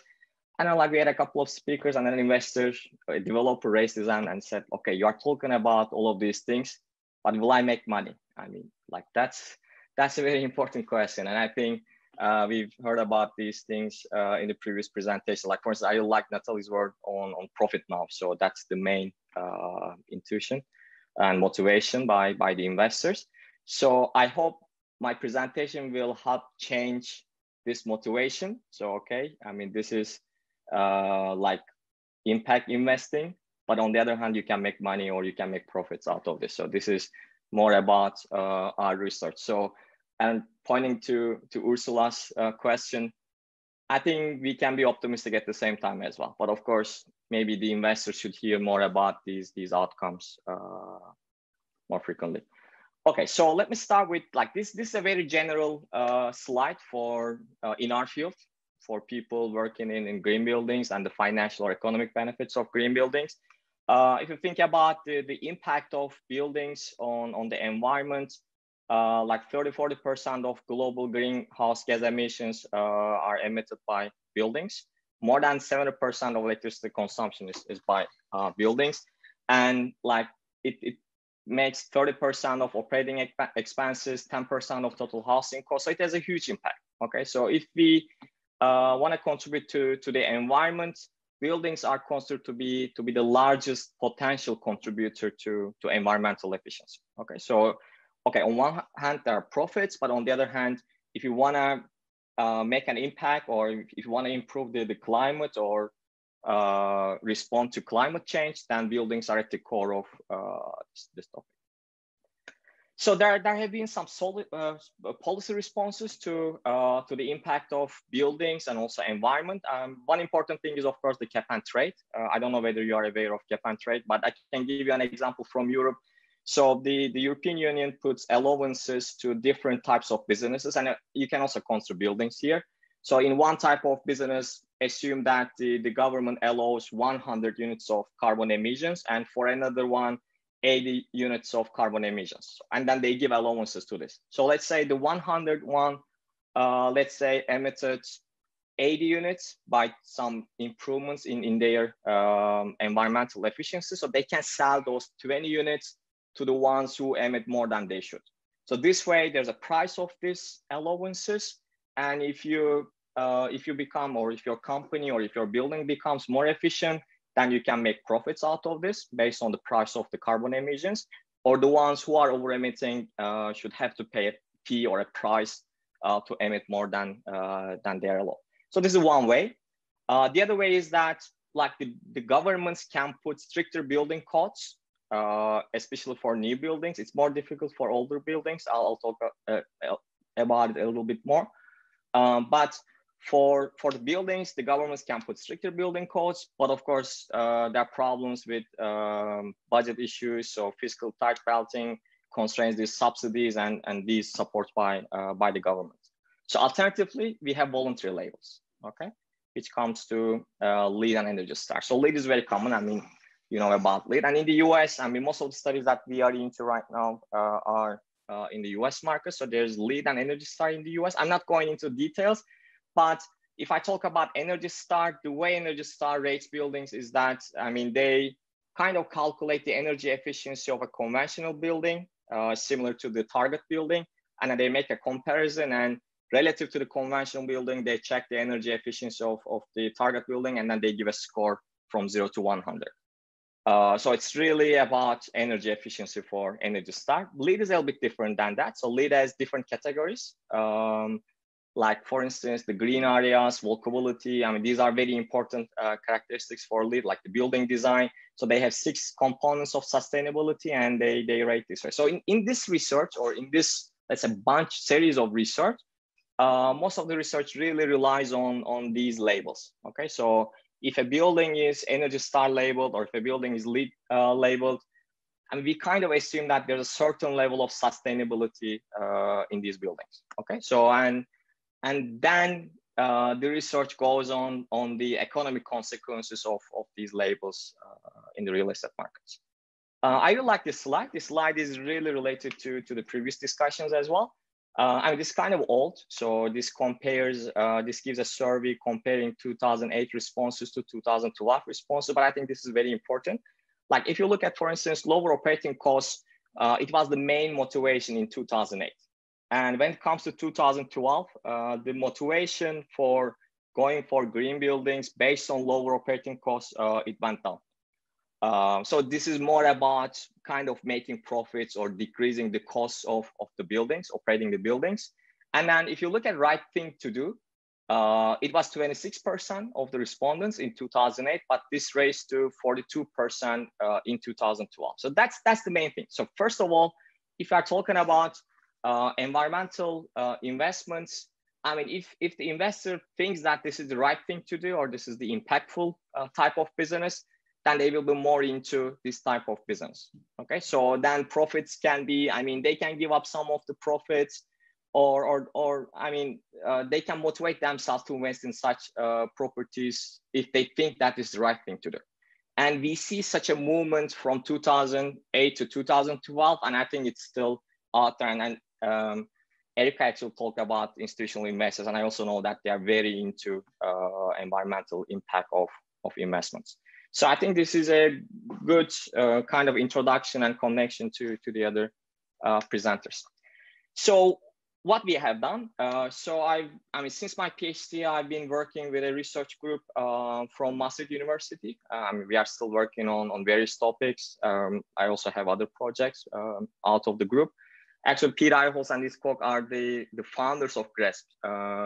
Lip was talking about GRESP. So they are the founders of GRESP. So like this, I'll start with the first project, and this is like a top 3 economics publication. And I think this is the first paper opening the literature in economics and finance about green buildings. Everything started with this one. I was a bit late. I came into the team a few years later. But this is the start of the project. So what they do in this project, they look into office buildings from the US.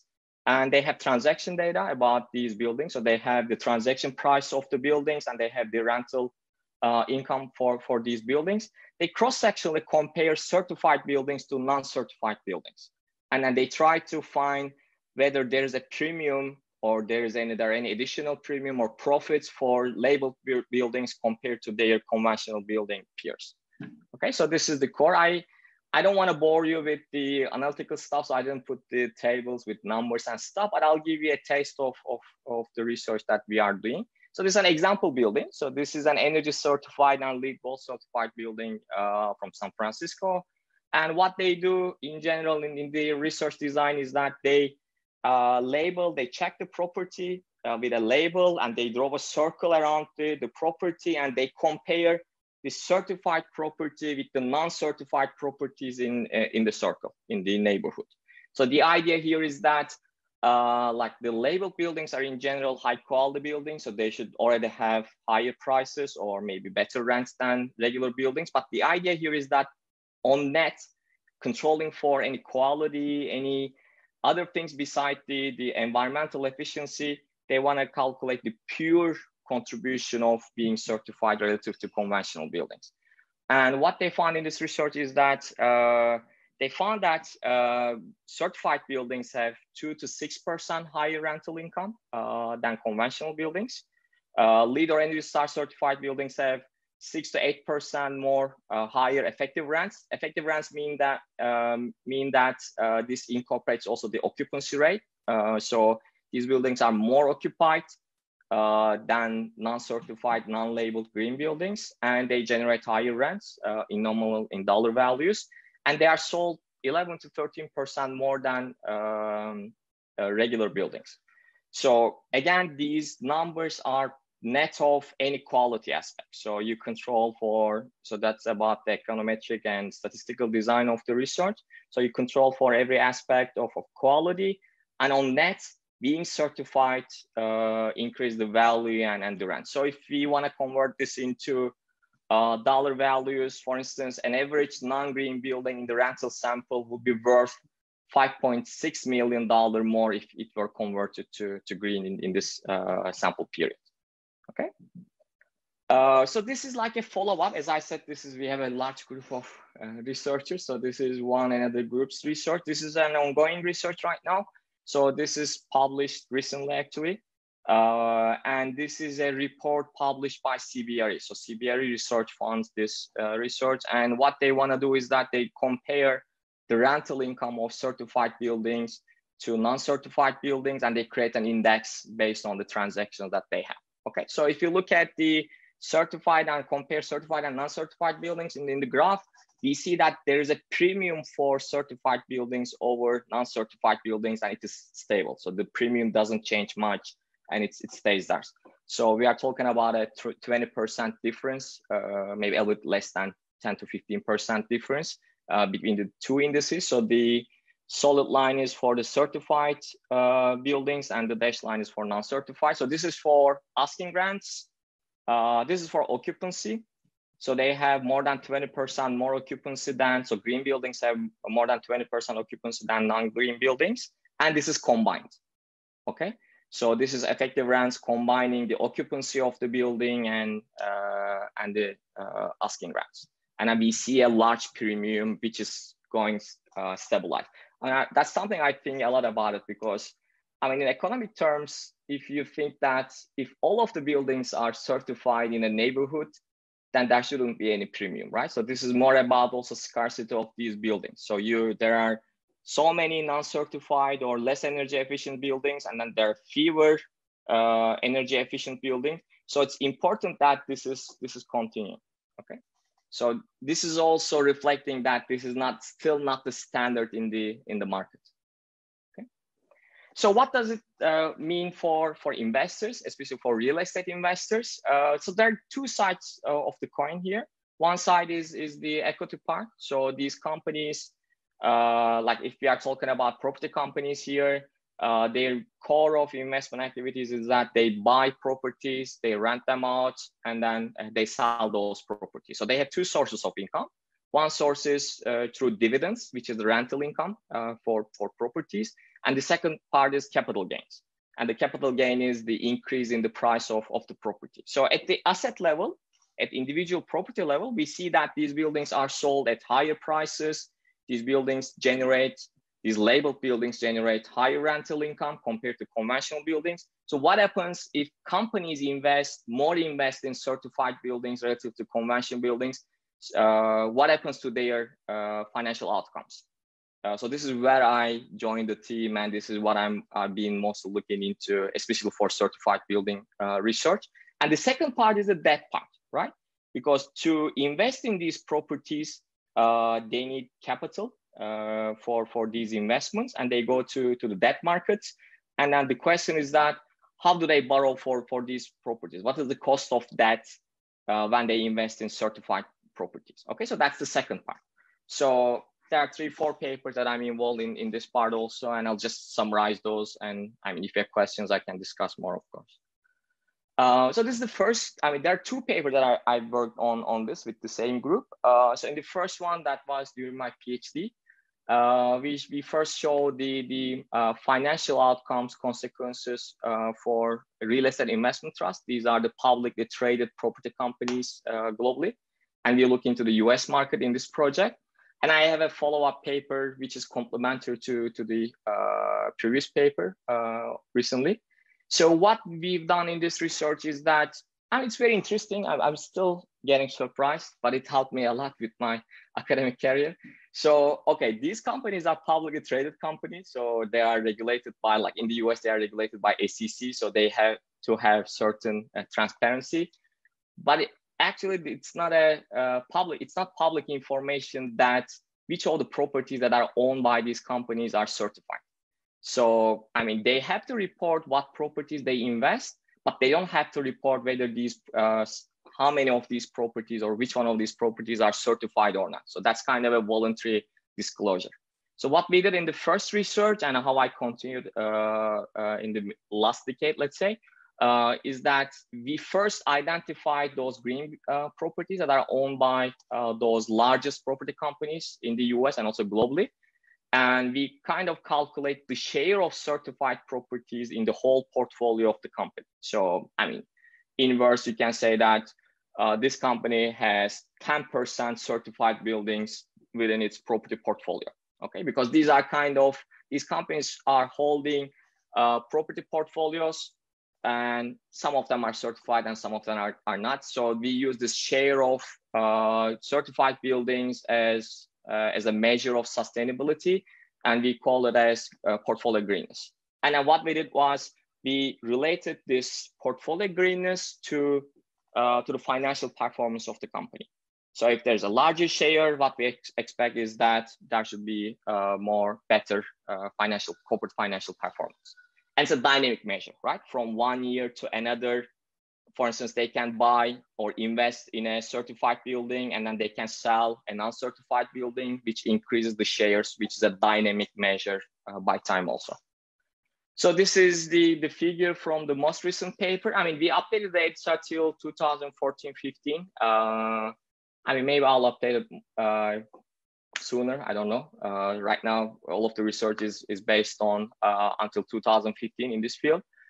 So this is the share of, so this is the million square footage of LEED certified buildings. So LEED has different levels of certifications. So we see, so it goes from certified silver, gold to platinum. And then we see that most shares are in maybe gold certified buildings. So we see an increase starting from 2005. I mean, they start to own in 2005. And then after 2008, we see a large increase. And it went down, it goes up. So it's kind of fluctuating right now. But it's not a very big share, I can tell you. So I think it's around 10 to 15% of the US REIT property portfolios. So this is for LEED and this is for Energy Star. So they have more Energy Star certified buildings in the US. And this time we categorize by the unit score. So they can get scores from 0 to 100. And if a property has a score above 70, then that property is certified by Energy Star. So that's the logic of Energy Star. So there are more shares by energy style, and that's the evolution of green property ownership by property companies in the US. So what we have found in this research, again, at the asset level, it's documented that these properties, certified properties, generate higher rental income. They have higher transaction prices, but how does it reflect? Is it reflected into the companies investing in these properties' financial performance? So in the first research, we look into return on asset, return on equity, funds from operations, which is like available cash flows to shareholders. And we find in all of these operating performance measures, companies' performance increases by more ownership of certified buildings. Interestingly, we find that portfolio greenness decreases the market risk. So we look into the market beta of their stocks, which reflects the exposure to the global markets, to the stock markets. And we find that if companies own more green properties, their exposure to the global market or to the stock markets goes down. So their beta decreases by increasing their ownership of green properties. I mean, this can be explained in different ways. I mean, we put two explanations. I'm more into this one. Possibly this is due to the sustainable returns of green properties. I mean, I had to cut because of the time limit some parts of my presentation. But I mean, in general, these properties we've seen, they have higher occupancy rates, for instance, right? So this decreases the risk of individual assets, which maybe is reflected into the market beta of these companies. And the second paper, I was very into this after the first paper. I mean, it took some years to write the second paper. So in principle, or in theory, companies can benefit from green properties in two channels, right? One channel is through the asset level, through the property level. We know that these properties generate higher rental income and they have higher values. So in the end, companies should have better cash flows, but they could also benefit at corporate level. So like, for instance, I think McConnell is a good example here, right? If one company is into more sustainable property investments, these companies can attract institutional investors like McConnell into their assets. So which means that beyond the cash flow benefits of these buildings, they can attract more investors into their companies, which increases which creates some additional benefits at the corporate level. I mean, we kind of related to the corporate image. So they can improve their corporate image and they can attract more investors into their companies. And I mean, it's too specific in finance. We look into net asset value, which is a very unique measure for property companies. And we kind of decompose the two effects. So first, we show that these companies have better cash flows, like better rental income, better net operating income. They have lower interest expenses, again, lower betas. But on the other hand, we look into, on top of these benefits, are there any additional benefits at corporate level? And we kind of documented this in this paper. So this is in the process of publication right now. This is the only paper which has not been published academically at the moment. And also in this paper, we did one thing additional, and we divided into different property types. So we look into the shares of green buildings when it comes to green offices, when it comes to retail offices, and when it comes to green residential properties. And each one of them works separately. So actually it doesn't matter. Industrial is weaker because there are less certified buildings for industrial properties, actually. But it really, companies benefit for if they invest in green offices, green retail properties, and green residential properties. Like I started to teach at Concordia since the last 2 years, And like, for instance, I had speakers from the retail market, and I see that they are not aware of the benefits of green buildings, for instance. I mean, this is the first project which documents the benefits for retail properties also. So still, the market is not aware of the benefits that they can get from environmental efficiency or green labeling, actually. One additional note about these papers is that these measures are net of costs. So, okay, the first paper which looks into the rental income was the first paper, and it was maybe published in one of the top economic journals. But there was a problem about that paper, which is that it doesn't incorporate the cost of the properties, like the operating expenses and other things. So it was just pure rents. But if you look at from the corporate perspective, all of the operating income measures are net of costs as well. So this research also proves that companies benefit from investing in certified buildings net of any cost that they generate. Okay. And then the second part is the cost of debt. Okay, so at the outcome part, let's say, we find that they have better financial performance. But what about the borrowing part? When they invest, they need to use mortgages, and we look into bigger companies, so they can also issue bonds. So what happens to the cost of that? So the interest rate of the mortgages, collateralizing certified properties versus collateralizing non-certified properties, or what happens to the interest rate of bonds if the company is greener than otherwise? Okay. So this was the first paper looking into this, and I think this was one of the first papers also looking into broader finance literature. So I mean, we used the green aspect, and we use the real estate market here. So overall, what we find is that so we look into the mortgage spreads by looking into individual properties that are purchased by again US REITs, the public real estate companies in the US. And overall, we find that if a company invests in a green property and borrows for a mortgage, the spread has like 24, 29 basis points less interest rate than conventional buildings. And this translates into a reduction of $150,000 or $200,000 less payment in the annual interest. We find larger impacts for gold and platinum properties. So if the certification level is larger, actually the impact almost doubles or triples. And importantly, I don't go into those details. Importantly, we control for property characteristics, right? So these are net effects. So these are not related to inequality aspects. Like for instance, I think that's a good indicator.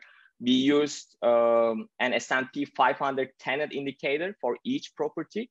So if a property has a S&P 500 tenant for the property, if the company has an S&P 500 tenant for the property, it doesn't affect our results. Because I mean, I know I'm coming from Turkey as well. I know from the Turkish market at the same time that like if these green buildings attract better tenants, and maybe they can get lower interest rates by their tenant base. But this is the impact that we find is net of this impact as well. We also look into bond spreads in the secondary markets, and we find that if companies own more green properties, they have lower bond spreads in the secondary market that are traded. Okay, so this is like the whole bunch of research on the topic. So I was curious about whether I had time for these two last slides, because this is kind of something new that I'm working on, but I think I can talk about it for a minute, I guess, Michael, right? So this is a very neat project. So the academic literature, I mean, as you've seen, well documented the financial benefits of certified buildings. But of course, as we've seen in the previous presentations, that like investors are also interested in the direct impacts, because the labels are kind of, okay, they are checking all of the aspects, and these labels guarantee certain level of sustainability.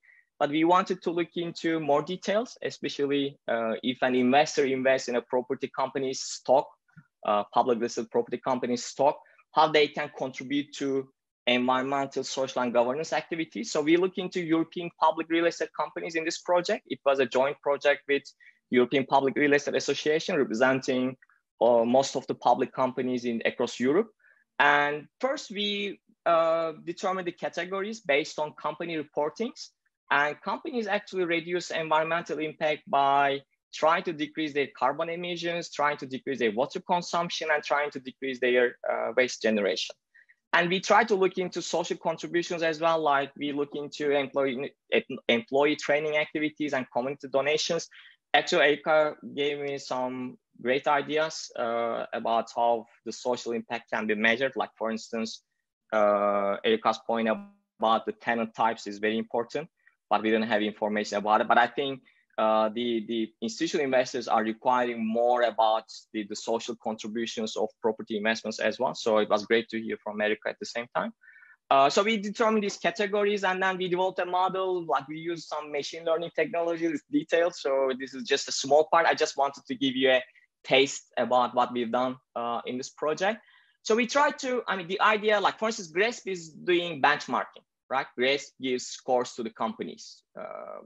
Like, you can see the score and you can compare one company to the another. But we wanted to, and EPRA and our research team, I mean, we really wanted to quantify these benchmarkings. So in the end, investors invest dollars or euros in these companies. And what is the outcome? So if I invest $1, how much of that $1 goes to environmental impacts or social impacts? So we tried to quantify these. Like, we did also some benchmarking. Like, I'm not going into those details, but on average, what we found is that, and like, European property company and EPRA is really pushing companies to decrease the environmental impact for their members. And on average, we found that an average European publicly listed company, if you invest in them, they kind of contribute in a year by 4 or 5 million euros to carbon emissions by decreasing the carbon impact of their companies. I think this number is very interesting, and I think a direct comparison could be community donations, because with community donations, we observe the dollar value or euro value directly. And in those, like, for instance, on average, a European company invests or donates 500,000 euros, and you can contribute to decreasing carbon emission by 4 or 5 million euros if you invest in this company. So this is just, and then we have some relative statistics. So this is just a taste about what we've done. So this is kind of a new research going on as well. Thank you, Michael.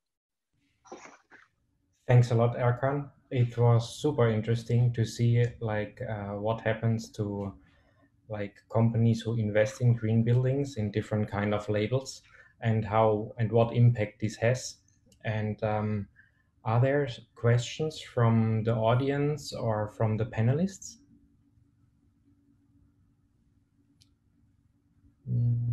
I can always ask a question. I mean, there seemed to be a clear correlation on improving benefits for investors on these certified green buildings. So the question is, how does that translate back to the borrowing capabilities of a real estate investor? I mean, it seems to me that often it's still difficult for real estate investors who want to do these green buildings to get the financing. So although the research shows there's a benefit on the long run, but it doesn't seem to translate in sort of banking, in sort of the low end banking loan policies. Can you comment on this? So, I mean, there are direct, of course, approaches. Like, I can give you an example from Turkey. When I was working in Turkey after my PhD, there was a World Bank initiative. So they wanted to fund certified buildings in Turkey, and they were giving cheaper financing to the Turkish banks to finance certified property. So there could be such things, like there are lots of funds, green funds out there. But I think our research is mostly dependent on maybe the financial benefits. In the end, these lenders evaluate the properties, the cash flows of the properties. I think our research is a reflection of that. These properties are less riskier than conventional buildings, and somehow they are capitalized in the interest rates by the lenders. But of course, there could be special, like there's so many companies. I mean, there's, I think, Carbon Trust in the UK. I mean, there are different companies, financial institutions who are specifically funding certified buildings. But also as I said, I think our research reflects the higher quality of these buildings or less riskiness of these buildings. One additional note is, of course, green bonds. I mean, I had to cut my presentation, but I know some examples from Europe or the US, for instance. Like there are some green bonds. So company issues a green bond promising that with the borrowing, they will invest in certified buildings. And in the green bond contract, they put the conditions. So they say they invest this, they consider this environmentally, they will certify the building. And then these green bonds also have cheaper cost of that relative to regular bonds. And we didn't check which of those bonds that we cover have been green bonds in our sample. So maybe some of them are green bonds, but overall we see it in the market. So my explanation is more about that these properties are less riskier because they can attract better tenants, that's for sure. I mean, I one-to-one know in Turkey, for instance, that like if a global company wants to open a headquarters in Istanbul, they were looking for green buildings. I mean, they don't choose conventional buildings in general. So they can attract better tenants, which is kind of capitalized in the debt markets as well. Can I just do a follow-up question, if that would be okay?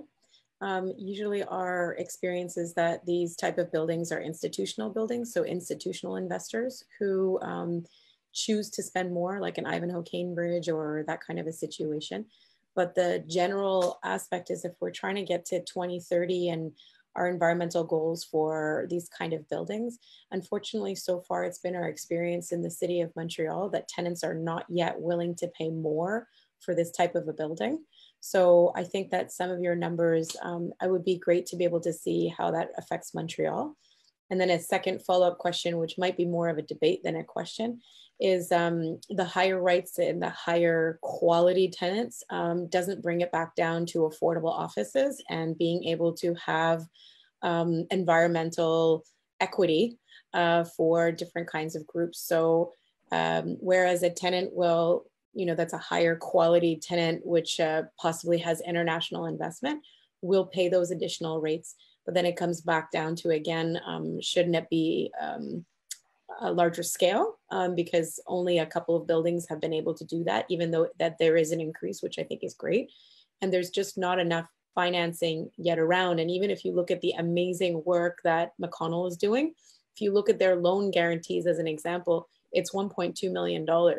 If you look at the type of buildings, a typical commercial building for office space, as an example in Montreal, won't go less than 20 million or 25 million. So that money really helps out nonprofit groups. And I think it's amazing to do that. But unfortunately, we haven't yet seen the scale that is needed to trickle down to more buildings, which will then be more accessible.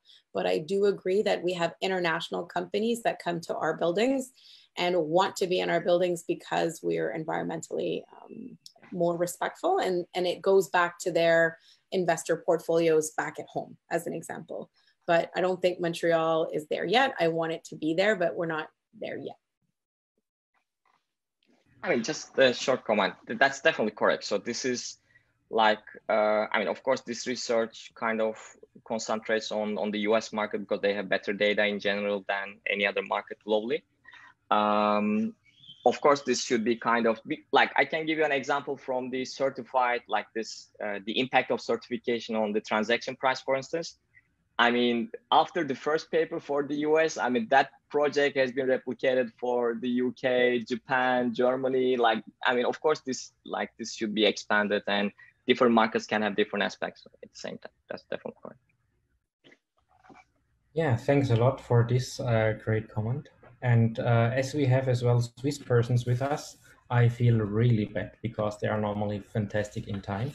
But like it's a pleasure for me to introduce now two persons who will make together a nice presentation, and I think it really fits very good to your presentation, Erkan. So on the one hand, it's welcome Laura Canas da Costa.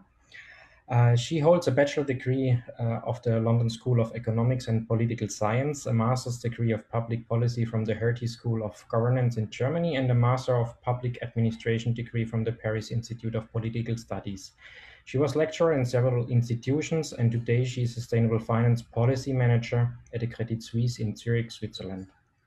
She will do the presentation together with Tobias Popovic, a colleague of Ursula and mine from University of Applied Sciences in Stuttgart. Tobias holds a master and a PhD degree in economics from the EBS Business School in Österreich-Winkel. Today, he's a professor of general business administration, in particular corporate and sustainable finance, financial markets and services, and CSR at University of Applied Sciences in Stuttgart. Since 2010, he has been the ethics officer, and he was also the sustainability officer at the university. Their presentation is about sustainable infrastructure finance, and Tobias will start and draw the big picture, and Laura will complement this with case studies. Welcome, and the floor is yours, Tobias. Yeah, thank you very much for the kind introduction and above all for the invitation. It's a great honor and a pleasure to participate in this seminar or webinar and to be able to give a short presentation on sustainable infrastructure finance in a next generation cities context. I'm not quite sure if I'm already able to share my screen. Maybe I need some more assistance from you, Michael. No, you should be. Should work. Okay, then just 1 second. Yeah, now it seems to be working. Yeah, it works.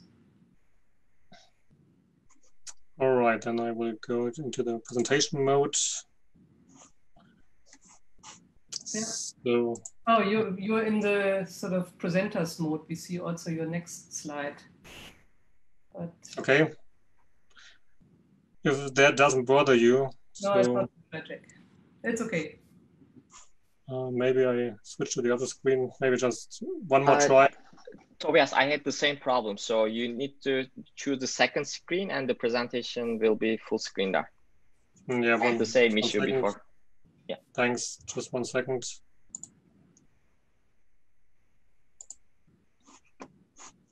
One more try. All right, then we choose this screen.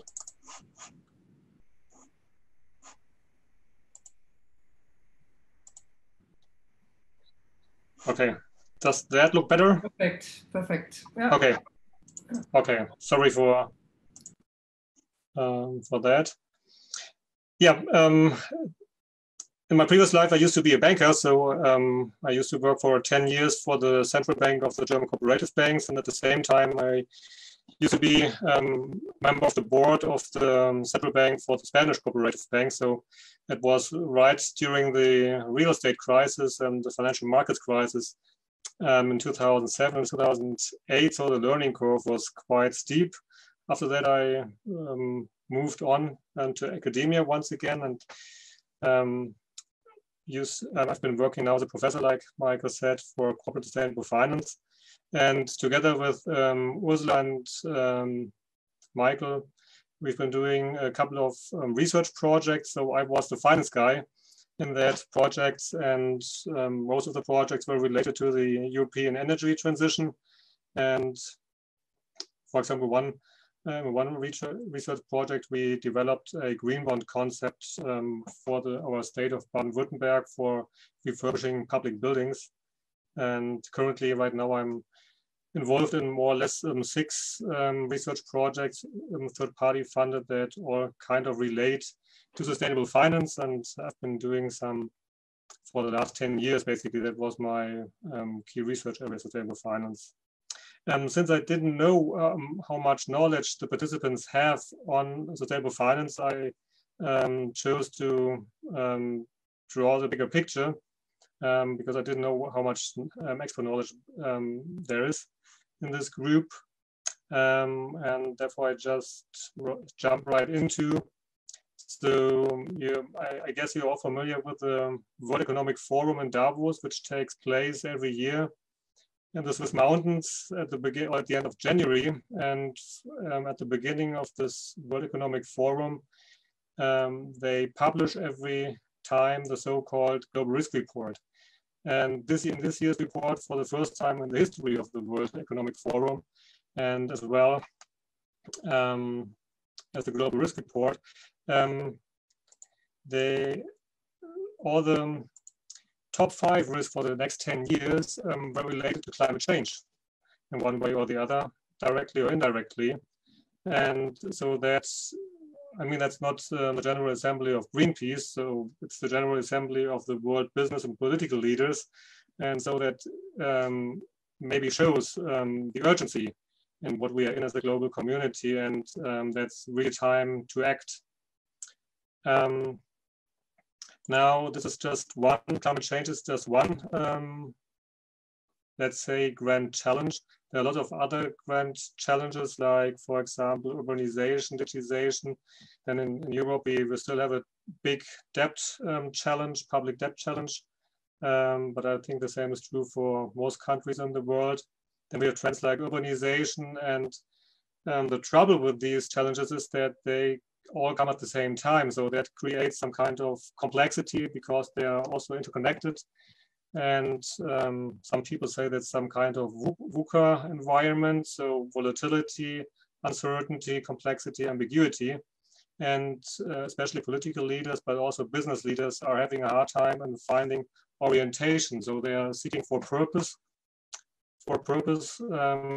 Maybe guides the direction to that, or makes it a bit clearer where to move to. And so one purpose might be like the Nobel Prize winner Albert Schweitzer. He was also a theologist, great philosopher, wrote in his book, Culture and Ethics, reverence for life would be a purpose.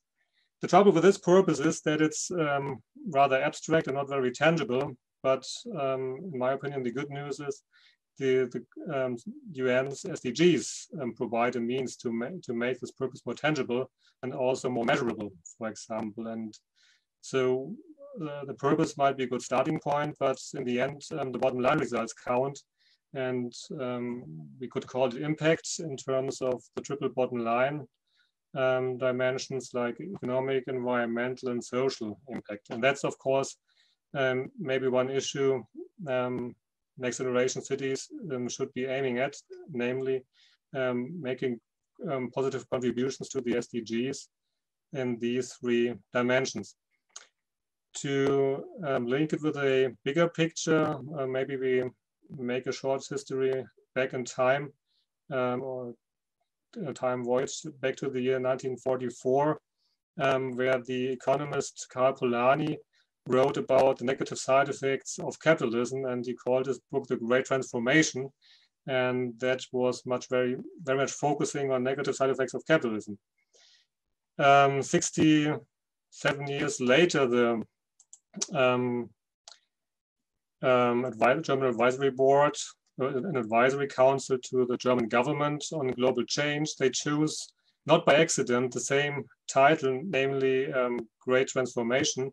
But what they were aiming at is a different kind of transformation, namely transforming our economic system into a more sustainable economic system. And the key element, or one key element of that, is decarbonization. And of course, that comes as a cost. The cost, and especially social costs, play a big role there. There are unfortunately a couple of barriers we need to get over, but in addition, there are also favorable factors. And I think the last presentation make it very clear that, for example, refurbishing buildings using green building certificates and other technologies related show that most projects in the area of energy transition or in the building sector as well as the infrastructure sector are financially viable. Also, we have a move towards changing values, public values towards sustainability. So just think of the Fridays for Future movement. So that provides for tailwinds and also helps to increase the decarbonization level over time. And now the question is, how can we use these tailwinds? So innovation plays a very important part there. So we call it transformation through innovation. And also one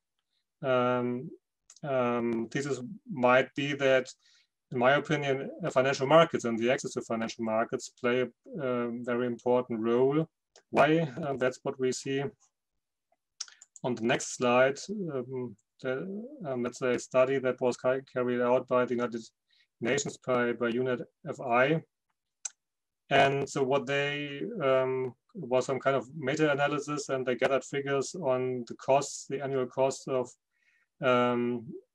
refurbishing basically or investing in an infrastructure, aiming at the 2 degrees scenario.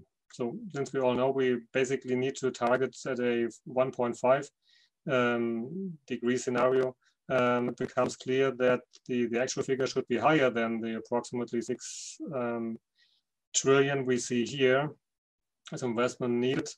And that is kind of a problem. Why? Because if we look at the public debt levels that have increased on average all over the world by 50% over the last 10 years, so be it on the federal level or be it on the municipal level, most public institutions and authorities do not have any more the money to do all these investments. And now the question is how can, for example, financial markets contribute to that? And that's basically what Laura and I would like to point out a bit more in our presentation here. And for example, 2 years ago, the OECD, the United Nations and the World Bank in a joint call called for a radical shift in investments in infrastructure, and they also pointed out that how that might work, but there's still a lot of work to be done. In a book chapter that was published 2 years ago, I tried to highlight that sustainable finance actually might serve as a catalyst for this great transformation towards a more sustainable economy. And so the question is now, what basically do we understand when we talk about sustainable finance? So basically in a broad definition and in general terms, sustainable finance is basically all about accessing financial markets in order to fund activities that are related to sustainable development, and more particularly for activities that make a positive contribution to the SDGs. On the UN level, for example, the UNEP talks or writes in that context about positive impact finance. That's more or less a similar direction. And now the key challenge is how to tap financial markets. So, for example, in the area of sustainable infrastructure finance, we need more instruments, we need more financial products that can be offered to financial institutions. And that, of course, relates to other areas of sustainable finance, like new energy finance or clean tech finance. And that's just a selection of areas related to sustainable finance. The list could go on basically for other areas as well. And the question is now how to, first of all, attract financial institutions, investors, and secondly, by which means. So that means basically by what instruments. Do they already exist, or do we have to do some more research and development? And basically on these areas, that's where most of our research projects at HFT are currently working on. The good news is, and I think that became clear also by the previous 2 presentations, is that sustainable investments is a source of funding in that area. And here we see strong growth. For example, what we see here is for Europe. And if we compare the figure of 2002 with what we see here 2015, so that is the broad definition of sustainable investment, that was a growth of 5,400%. So could look like a bubble, but my opinion is, or my impression, that it's not a bubble, because we are currently experiencing on the one hand side a carbon bubble, and on the other hand side we are experiencing also from the regulatory point of view a lot of tailwind. The next slide just provides some more figures on other areas of the world, for example, Canada, United States, Australia, Japan. And if we look at the growth rates there for the last couple of years, growth is quite strong in sustainable investments. But of course, to be honest, it's a very low starting base still. So in proportion to the overall asset under management worldwide, sustainable investment is still a very small proportion. But nevertheless, I think the direction is important, and that provides, in my opinion, for hope. And especially, for example, BlackRock was mentioned earlier as the biggest fund asset manager in the world, currently like with 6,000 billion, so 6 trillion asset under management. So that's quite a lot, and they at least committed themselves publicly to pursuing a more, or by changing the investment decision process overall, making ESG criteria an integral part. And since they start moving, others are following, and that's, in my opinion, providing for tailwind. Then I'm not quite sure whether you heard of what's going on or what's been going on in Europe for the last 2 years. The European Commission, jointly with the European Parliament, started an initiative they called European Action Plan for Financing Sustainable Growth.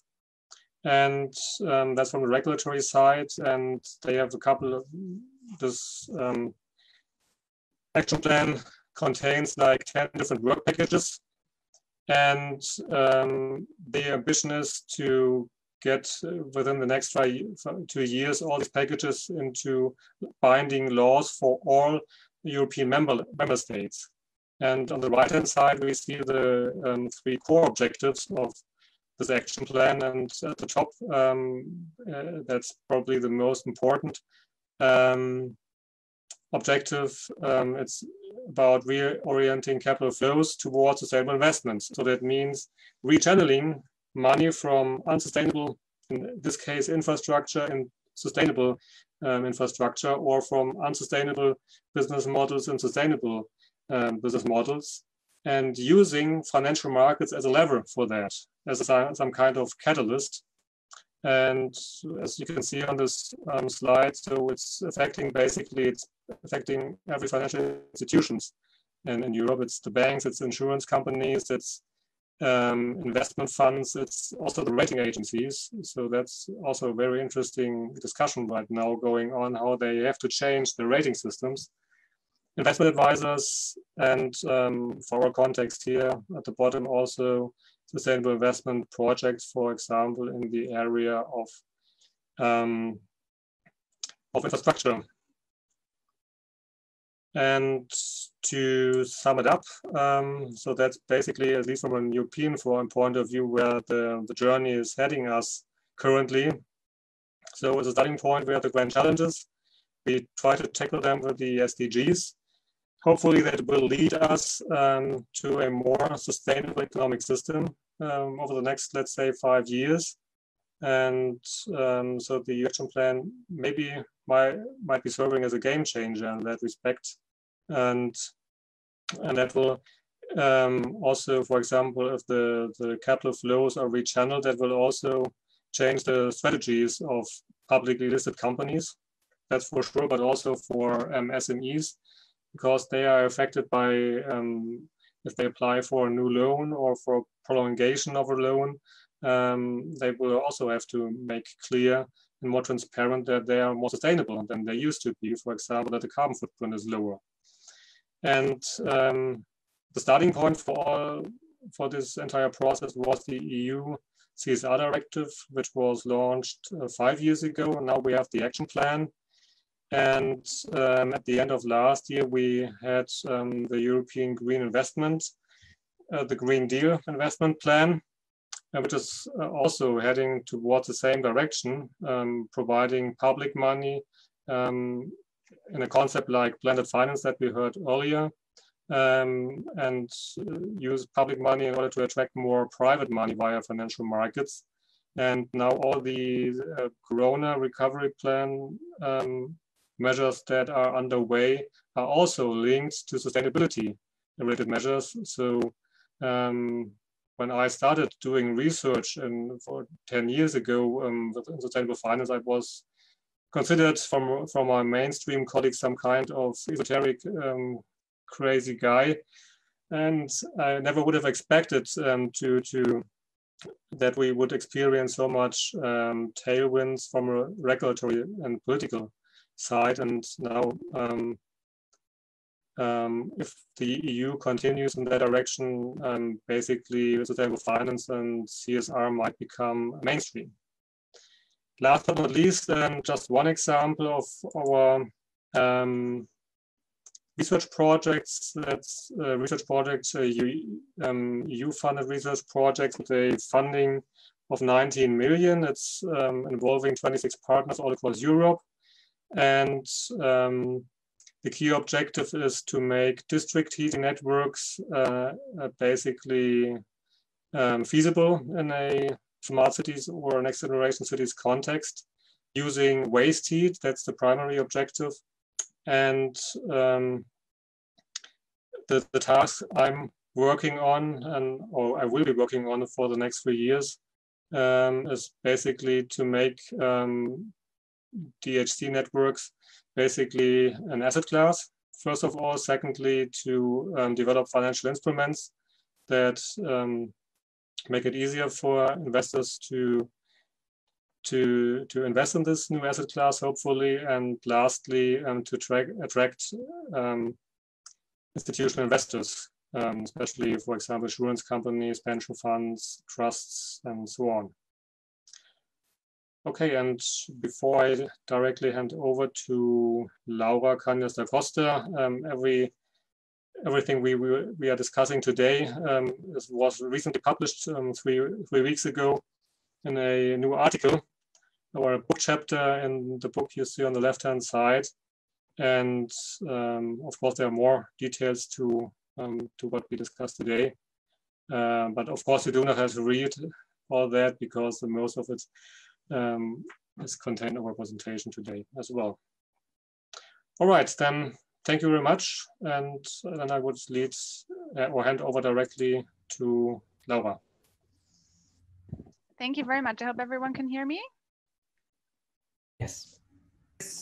Okay. I think, Tobias, you have to stop sharing before I can start sharing. Okay.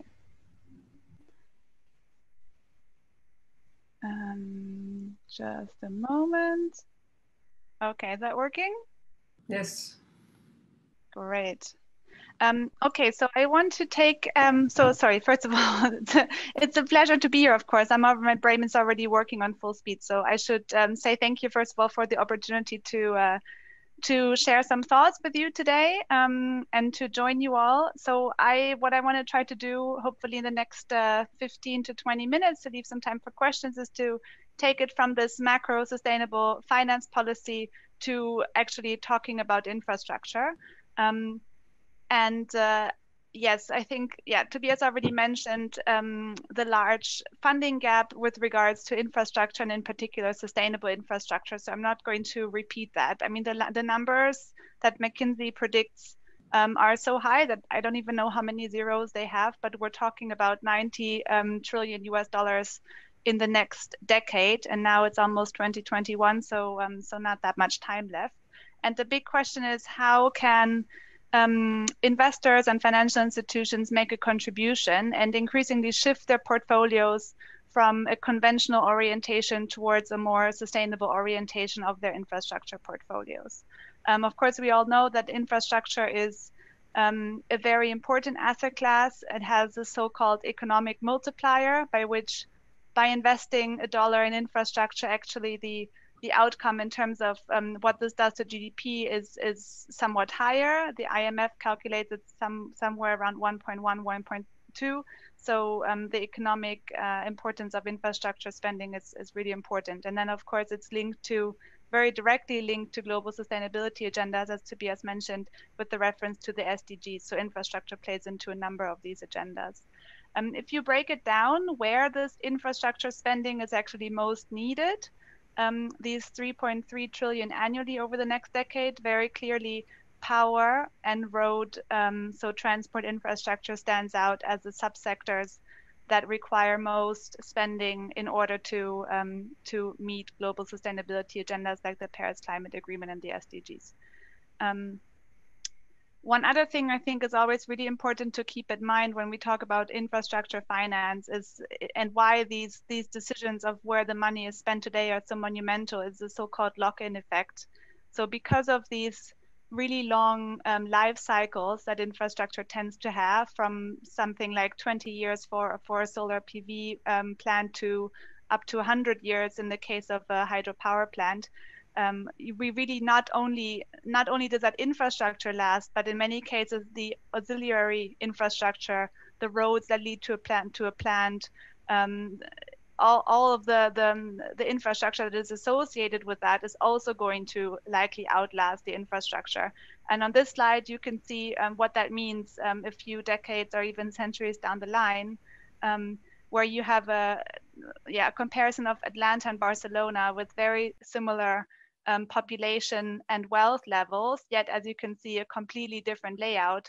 This is largely because Atlanta was built on the assumption of low energy prices and a lot of space, and it's very difficult now, so many decades later to change the basic layout of the city. So the infrastructure spending that happens today is going to lock us in for the foreseeable future.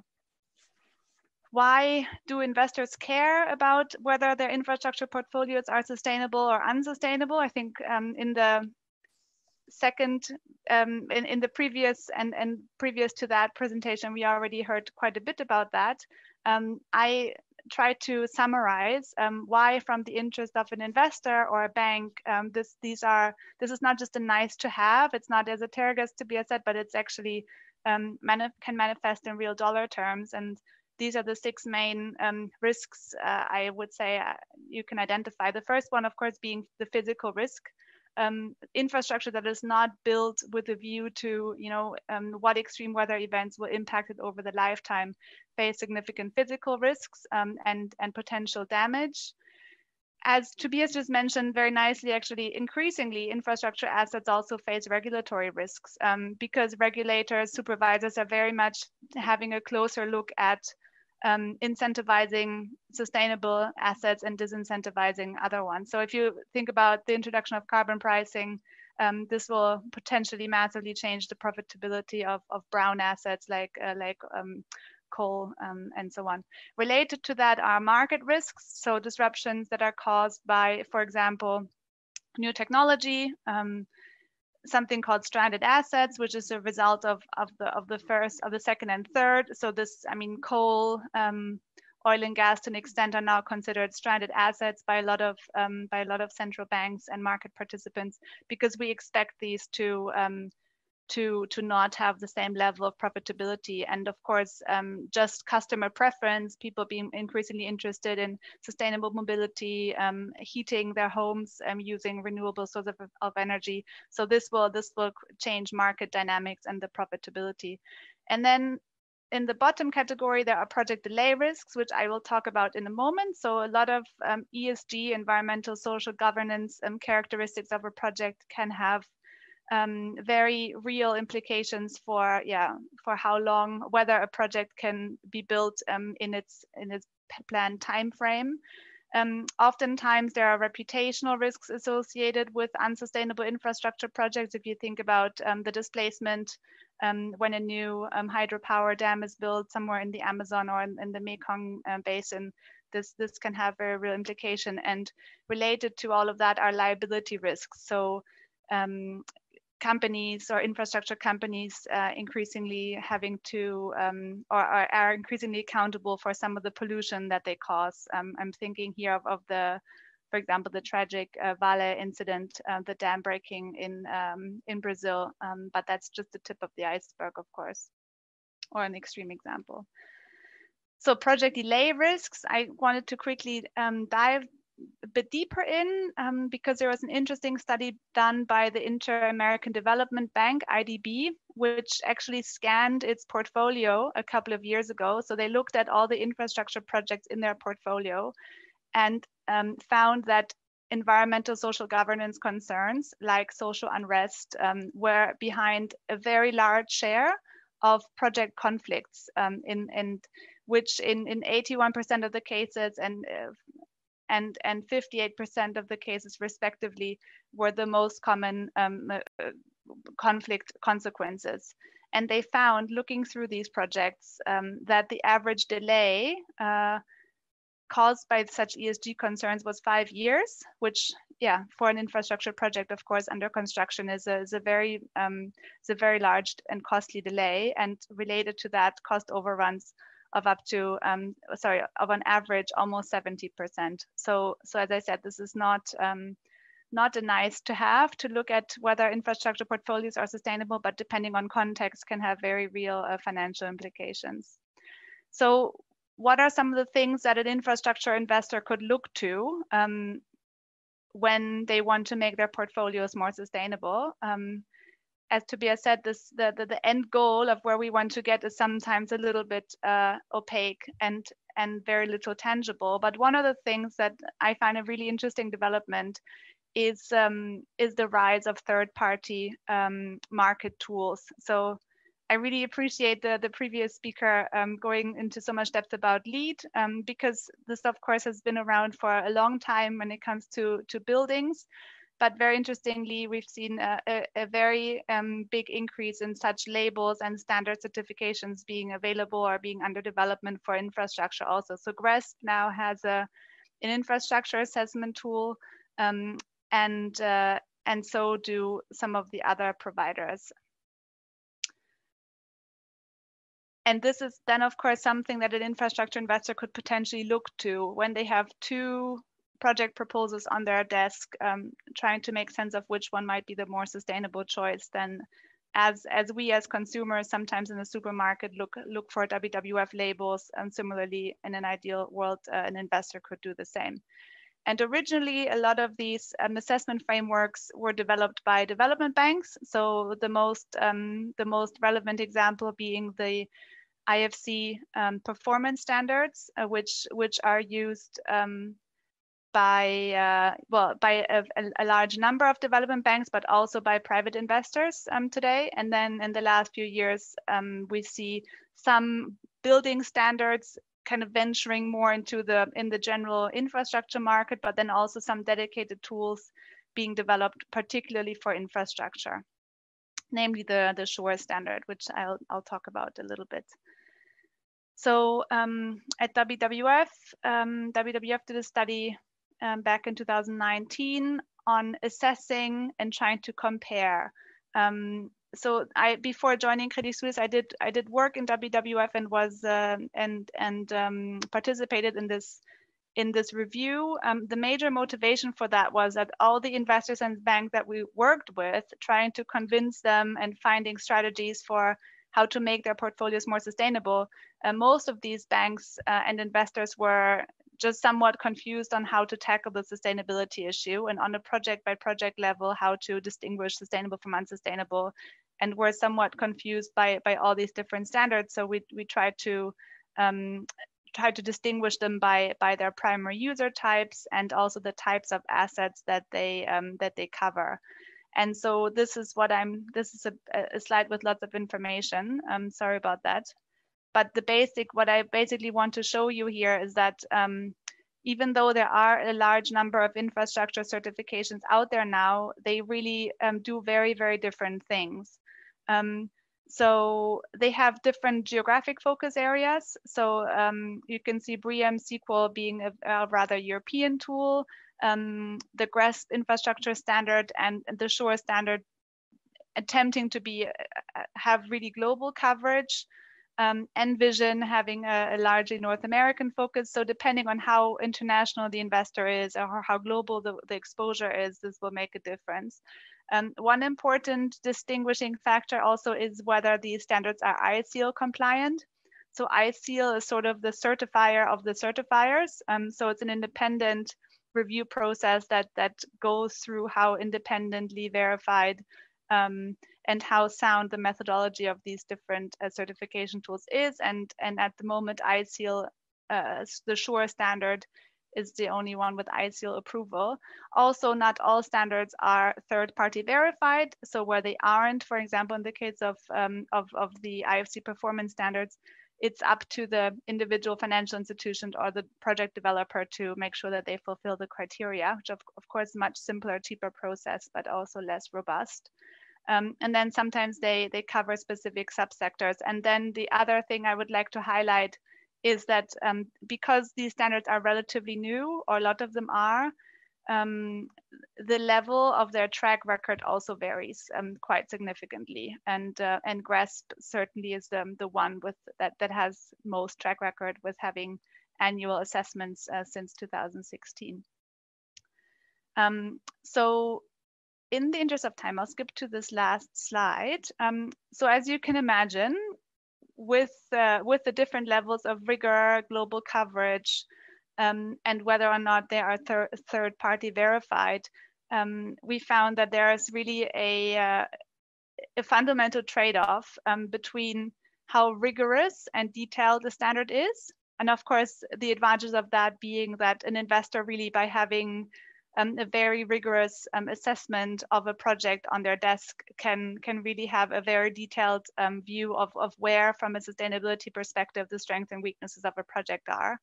Unfortunately, the downside of that, of course, being that typically the uptake of these kinds of certifications is very limited. So it's difficult to find projects, and it's very unlikely, that the market will see a significant uptake, because these certifications then are complex and pricey, and that being the downside.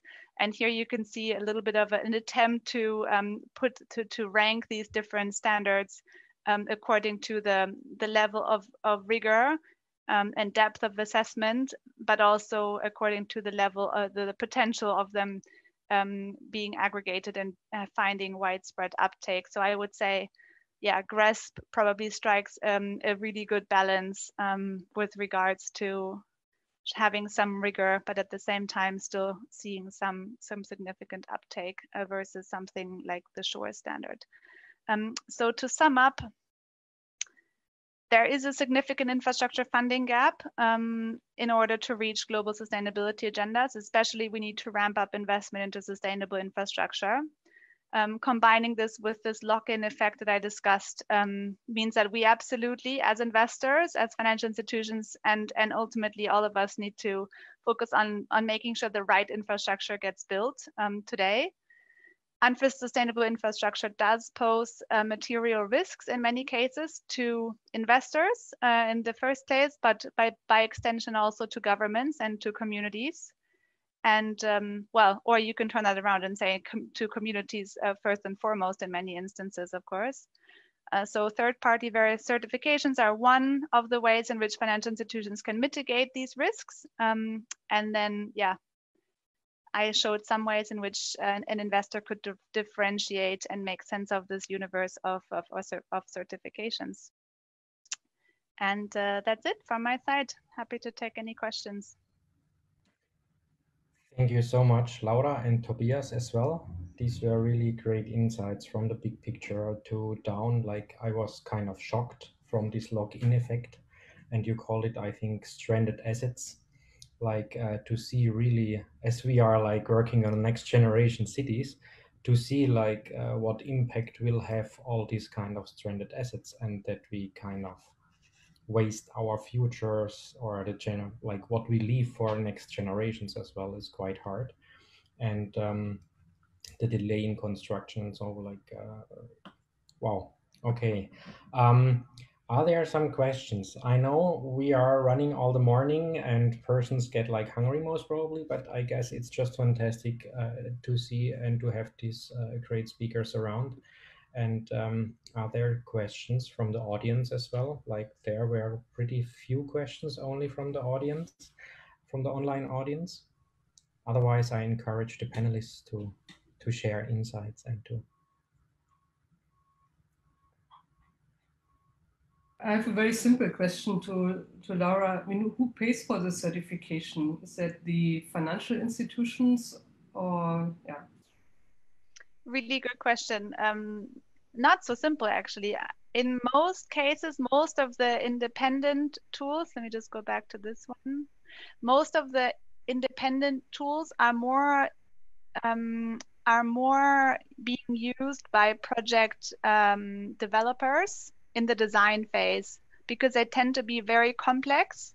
They tend to be, more, or they cater more to those institutions that are in the planning and design phase.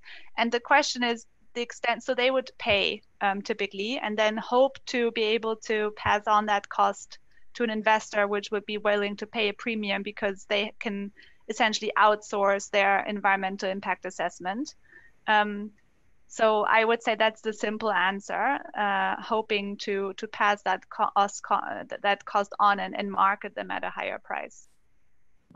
The extent to which that works, I mean, in the building space, we kind of, and we've also heard, right, we kind of know that certified buildings do tend to sell, but the experience just isn't there for infrastructure yet.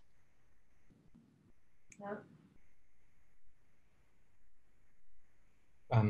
I have another question. Like Tobias was outlining, like how much kind of regulation, like from governments or so on, are really like of preparing the ground.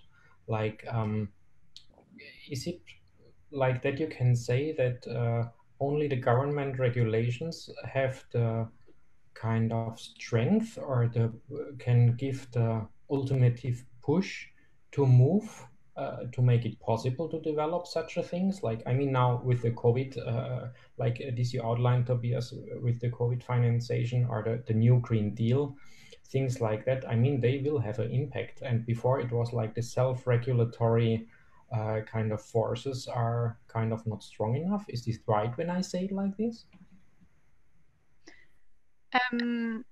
Tobias, do you want to go first? Was it directed at me? I'm not sure.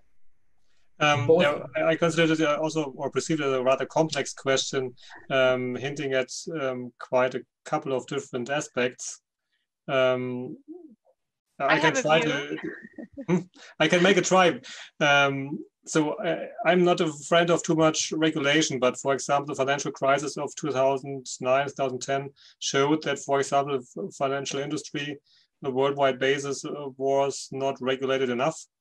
Unfortunately, most regulators didn't find intelligent answers to regulating the financial industry. So what happened, has happened over the last 10 years in regulation was, in my opinion, not quite clever in most areas. Just, for example, hinting at the cooperative sector in cooperative banks in France, in for example, Germany or other European countries, they were the ones who survived the crisis without public subsidies. But now they, by, for example, regulation, they are punished for something they haven't committed, basically. But now, in the case of the European Action Plan, I was positively surprised because when some colleagues of mine and I, we were last year involved in the call for commons process of the European Commission. And when I looked at the taxonomy and other work packages, I was surprised because my impression was that it seems to open up room for innovation for different kinds of industries, for example, or economic sectors. So now the key question is how the European Commission will actually implement it. So that's the key question, and they can do it intelligently, and also the member states, but they can also do it in a not very intelligent way. And then I would be afraid that the negative aspects would outweigh the positive aspects. And maybe one further aspect, looking at the German energy transition, that was also very much done in a very regulated way, in a very strict way, and it made the entire project very costly. And one thing I just only briefly was able to hint at in my summary slide was the issue of carbon taxes. And for example, if you look at UK, how they are doing the energy transitions, they are just raising the taxes, and the utility companies, they are shifting automatically according to the market prices, to the new market prices, including the carbon taxes. They are shifting automatically now from fossil fuels to renewables. And it doesn't, first of all, it doesn't contain so much regulation. Secondly, it doesn't cost the taxpayer as much money as it did in Germany. So I hope that it provides some answer to your question. In my opinion, the key issue is that the implementation process will be carried out intelligently. Laura, you wanted to add something? Like you were very like, ah. Now I'm reconsidering my answer. Okay. No, I think Okay. in the case of infrastructure, it's very difficult to do because you don't have the retail investor or the customer so closely. So I think and infrastructure and governments being so intertwined, I think it's difficult to do this without the regulator.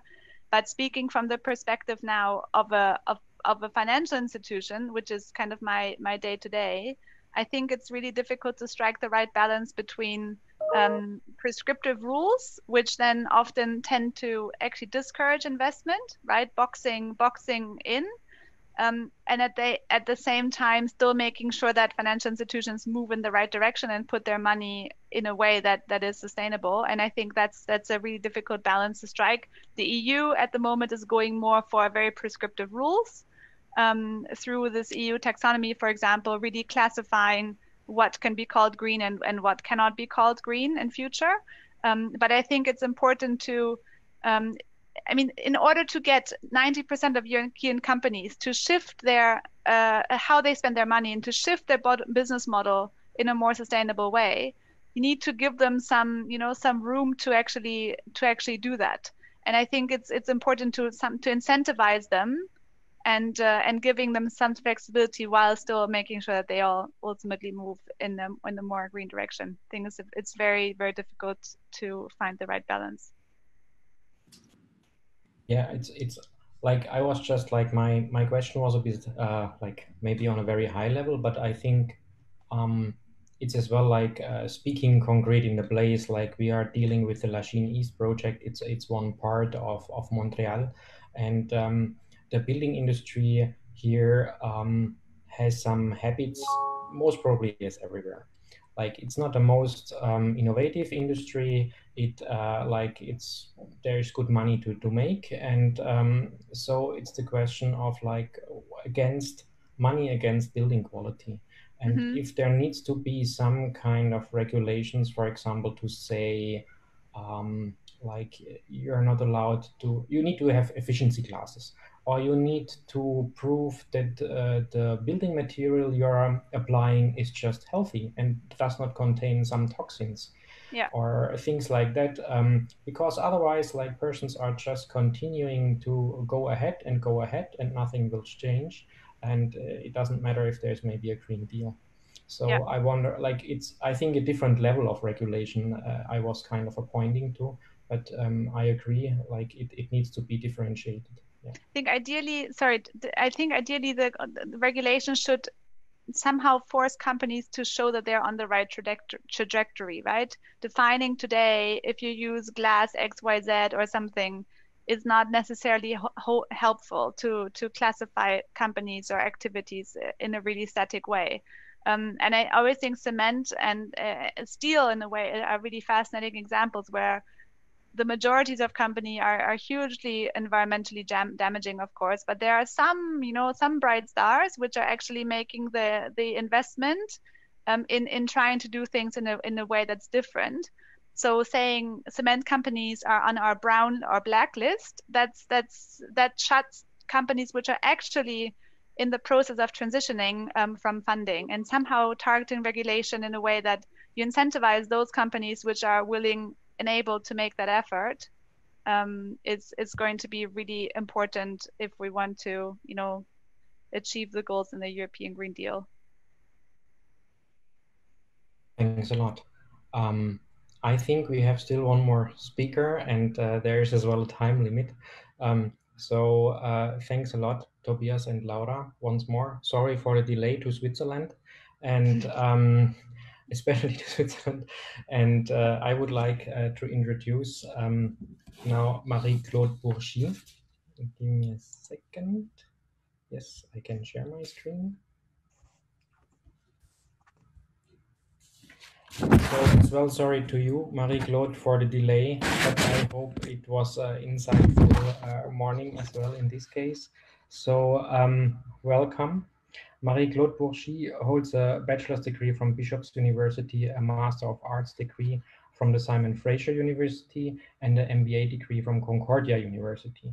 She was working for several companies and a non-profit organization, always in the field of climate finance. Today, she's Executive Director at the Climate Fund of Greater Montreal. She will present impact finance activities of the Climate Fund of Greater Montreal. Thank you so much for your patience and fantastic to have you with us. Okay, well, thank you. Thank you so much for having me. And please don't apologize for the delay. This conversation was extremely useful and very, very interesting. I feel we could talk about this all day. So I will share my screen with you. And so what I'd like to do is bring the conversation. Am I in screen mode? Okay.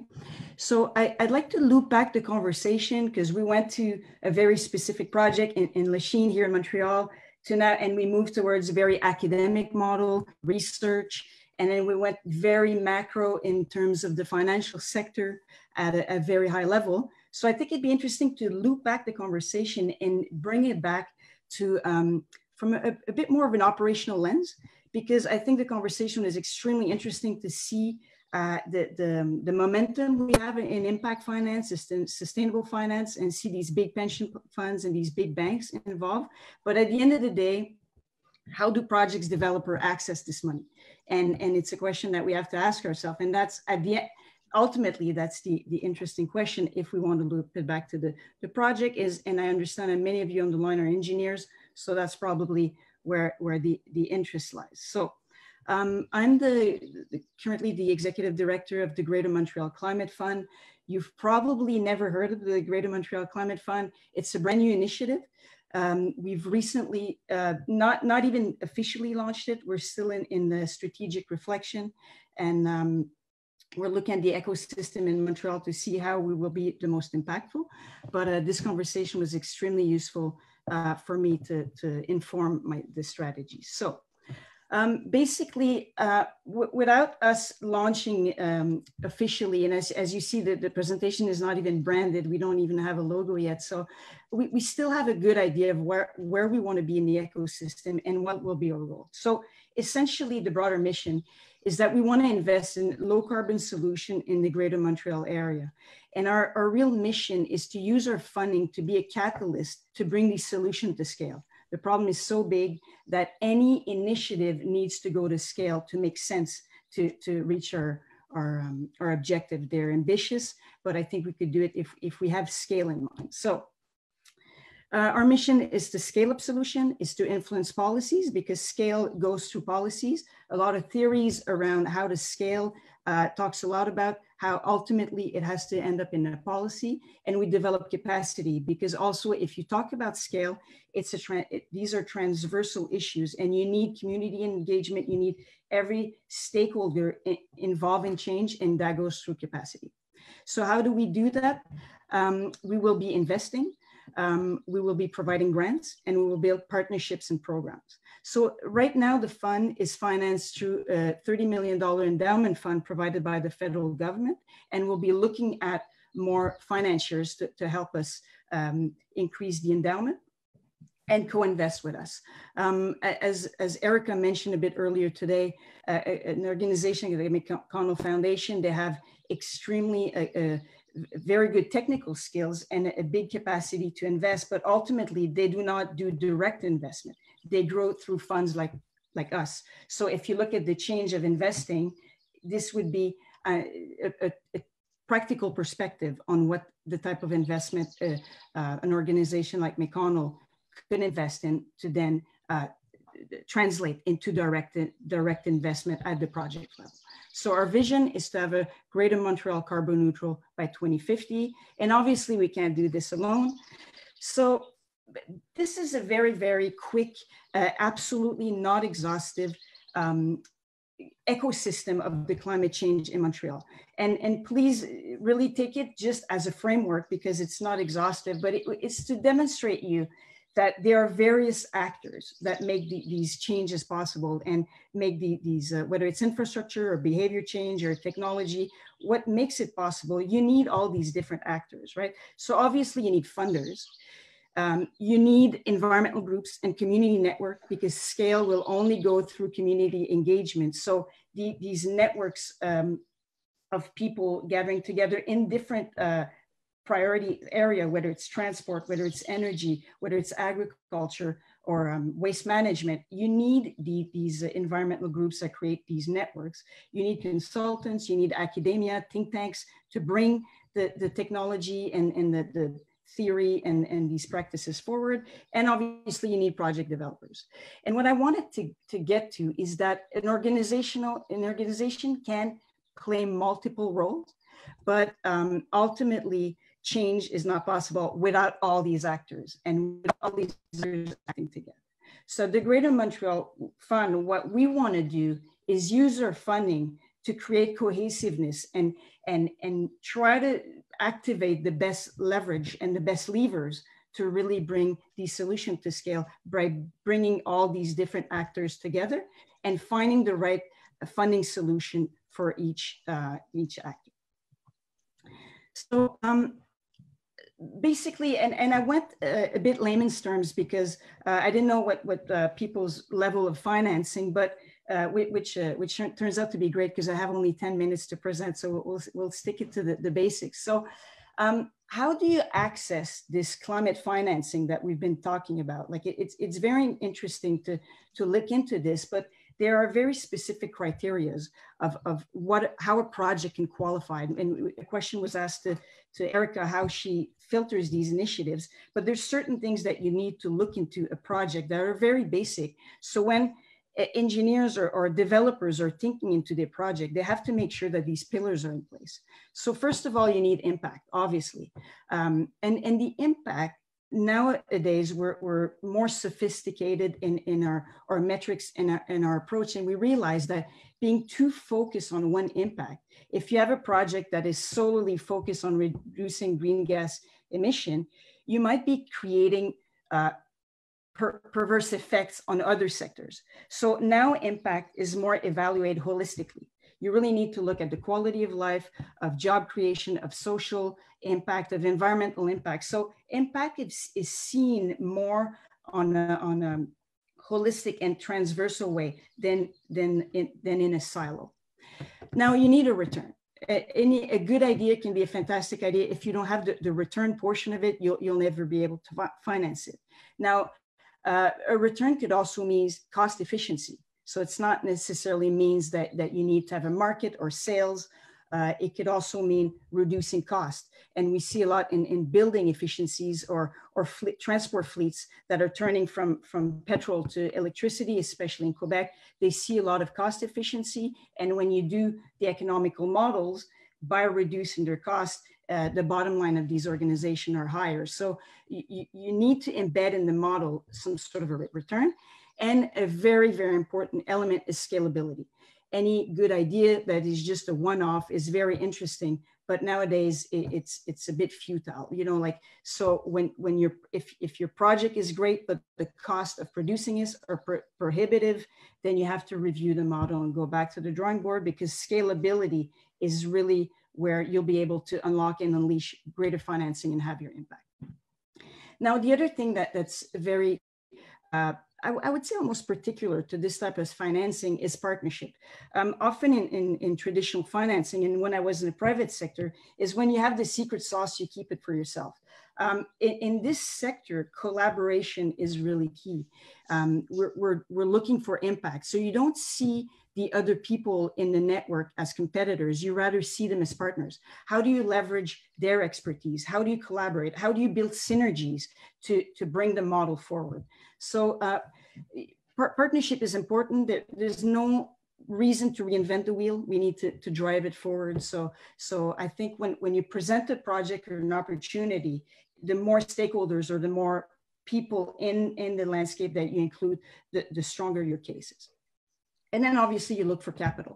So you have to find the right product for the scale at which your project is at. And I'll go a bit deeper in that in a second. But the other thing is, especially in infrastructures are so expensive, is that you have to use these channel of climate financing or impact finance to leverage to go get the traditional financing sector. Right now, it's obvious, and I mean, I'm talking to researchers, so you probably know this better than I do, but to reach the sustainable development goals, to go where we want to be in terms of reduction of greenhouse gas emission, if we don't have the private sector involved in this, it's futile. So how do we use our climate financing? How do we use innovative financing, similar to what we've heard about throughout the different presentation? How do you use that to go get the traditional financing? And I'll get that into a bit more practical of what it means really when the wheels hit the track. So I mentioned impact financing. So you have these funds, pension funds, and they're talking about impact financing, which is not to be confused with ESG financing. Really, in layman's terms, ESG financing is more do no harm. As long as you're not doing harm, you're okay. Rather than impact financing, these are projects that are intentionally designed to bring forward social, environmental, climate change solutions. So embedded in the design has to be impact. So you're looking at a triple bottom line, not just return, but also what are you doing for society? What are you doing for environment? And that's very important. Like I mentioned, you need a return. So this is different from philanthropy, but like Erica was explaining, you can use philanthropy to get private sector money, but technically impact financing necessarily implies a return, and the return could be below market because these investors are very interested in the impact. So they don't want their capital to go as a grant and not ever seeing their money back. They're expecting a return, but they often these funds that are in impact finance are willing to accept a lower risk return ratio than the market because they have impact. These assets, they're all the asset class, whether it's debt, equity, and we'll go in that a bit further. And another really important thing is the impacts. They need to be measurable. It's more than just a good idea and say, oh, we think we'll do this. You need to have very clear indicators on how you're going to measure impact. And it goes beyond the more scientific calculation of reducing greenhouse gas emission. There are also qualitative indicators of how you affect quality of life, of how you affect, like I mentioned a bit earlier, like the social inclusion, gender, all these different elements are included in these indicators. And so it's clear that you have to report on it at the end of the day. And there's different certification, like we mentioned throughout the day, the PRI, there's IFC came up with the OPIM principles. There's different types of indicators of accreditation or standards that you can go back to. And one of the obvious ones is the Sustainable Development Goals, which are indicators of where the international community wants to go. So when you do a project, you're not reporting out there, you can rally under the umbrella of where the international community goes, and you can report against that. The type of financing, impact financing, you can get depending on where you're at in your project. When you look at pilots or prototypes or research, this is more a grant, right? Like you have to find an investor that's willing to forget the money, but is also willing to invest in this. These investors can then on that to invest in your project. So the way you look at this government programs is it's such a rich ecosystem to find this stuff of financing. There's nonprofit, there's foundation, there's fund, like the Greater Montreal Climate Fund. And the key is to find what Erica was talking about, mission related. Every one of these programs or fund have a very particular mission in mind, And for us, in our case, it's financial. So you have to define which of these organizations you can provide.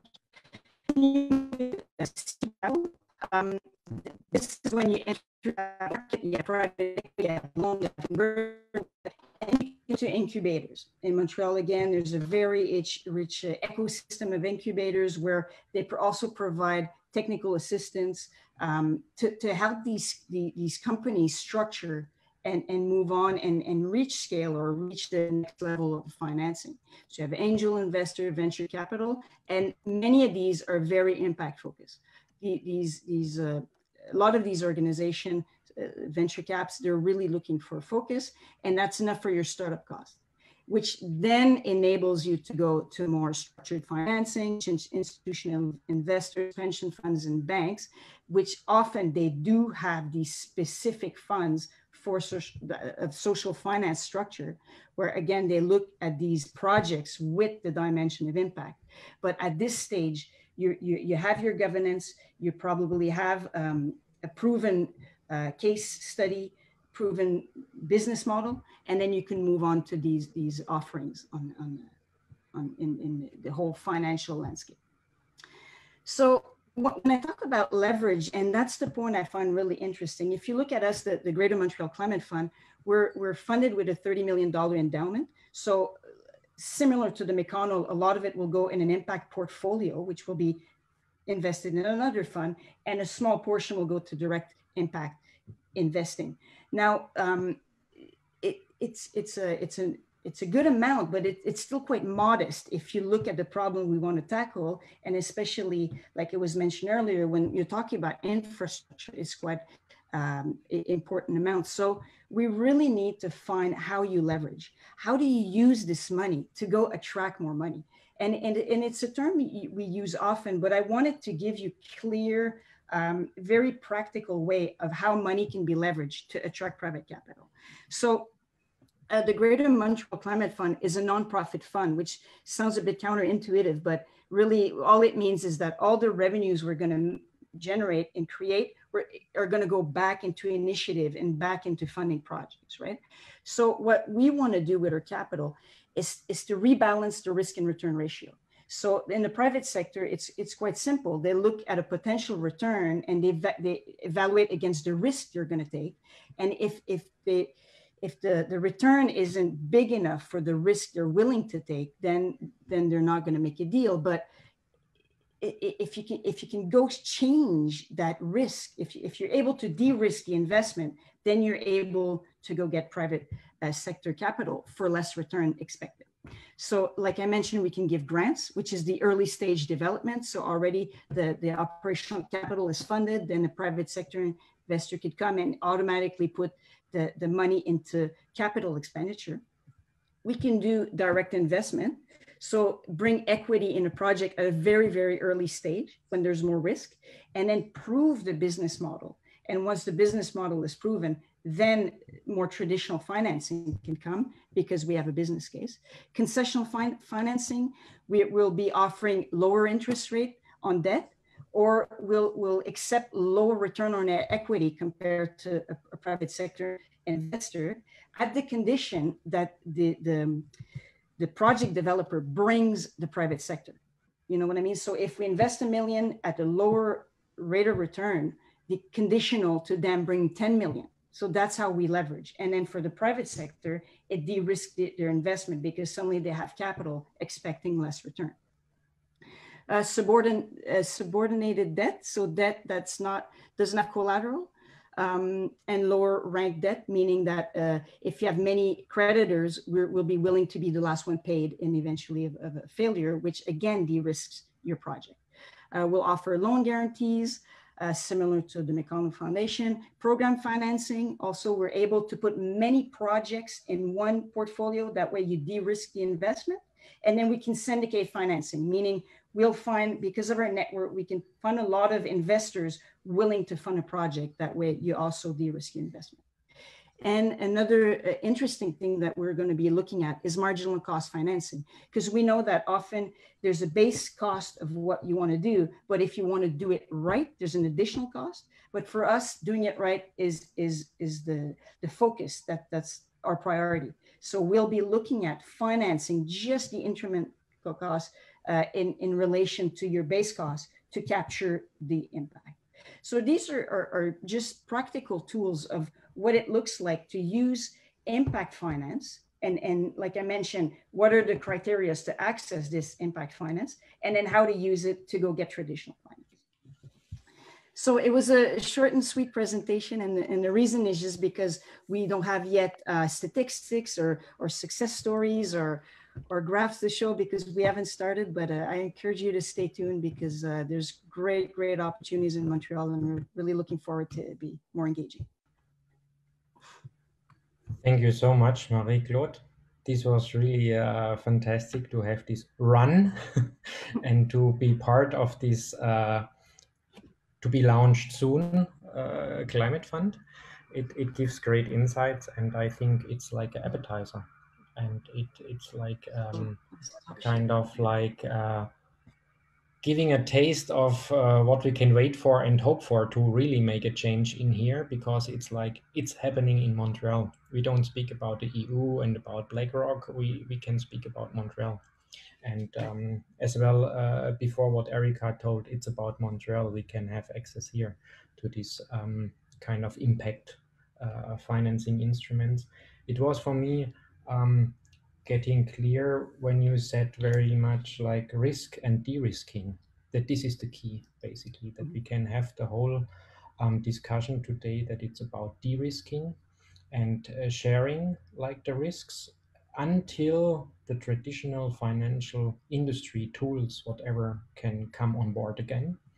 And there are several things like, I just want to go back to regulation a bit, but this is one part, but as well, like, I think to get many persons on board to really have this impact, and the impact is starting, like it's to see everywhere. Like, I mean, we are here in the national team as well, and we heard from Europe and Switzerland and so on as well. So I think it was great to hear that. Thank you so much for your time and for the delay taking this still.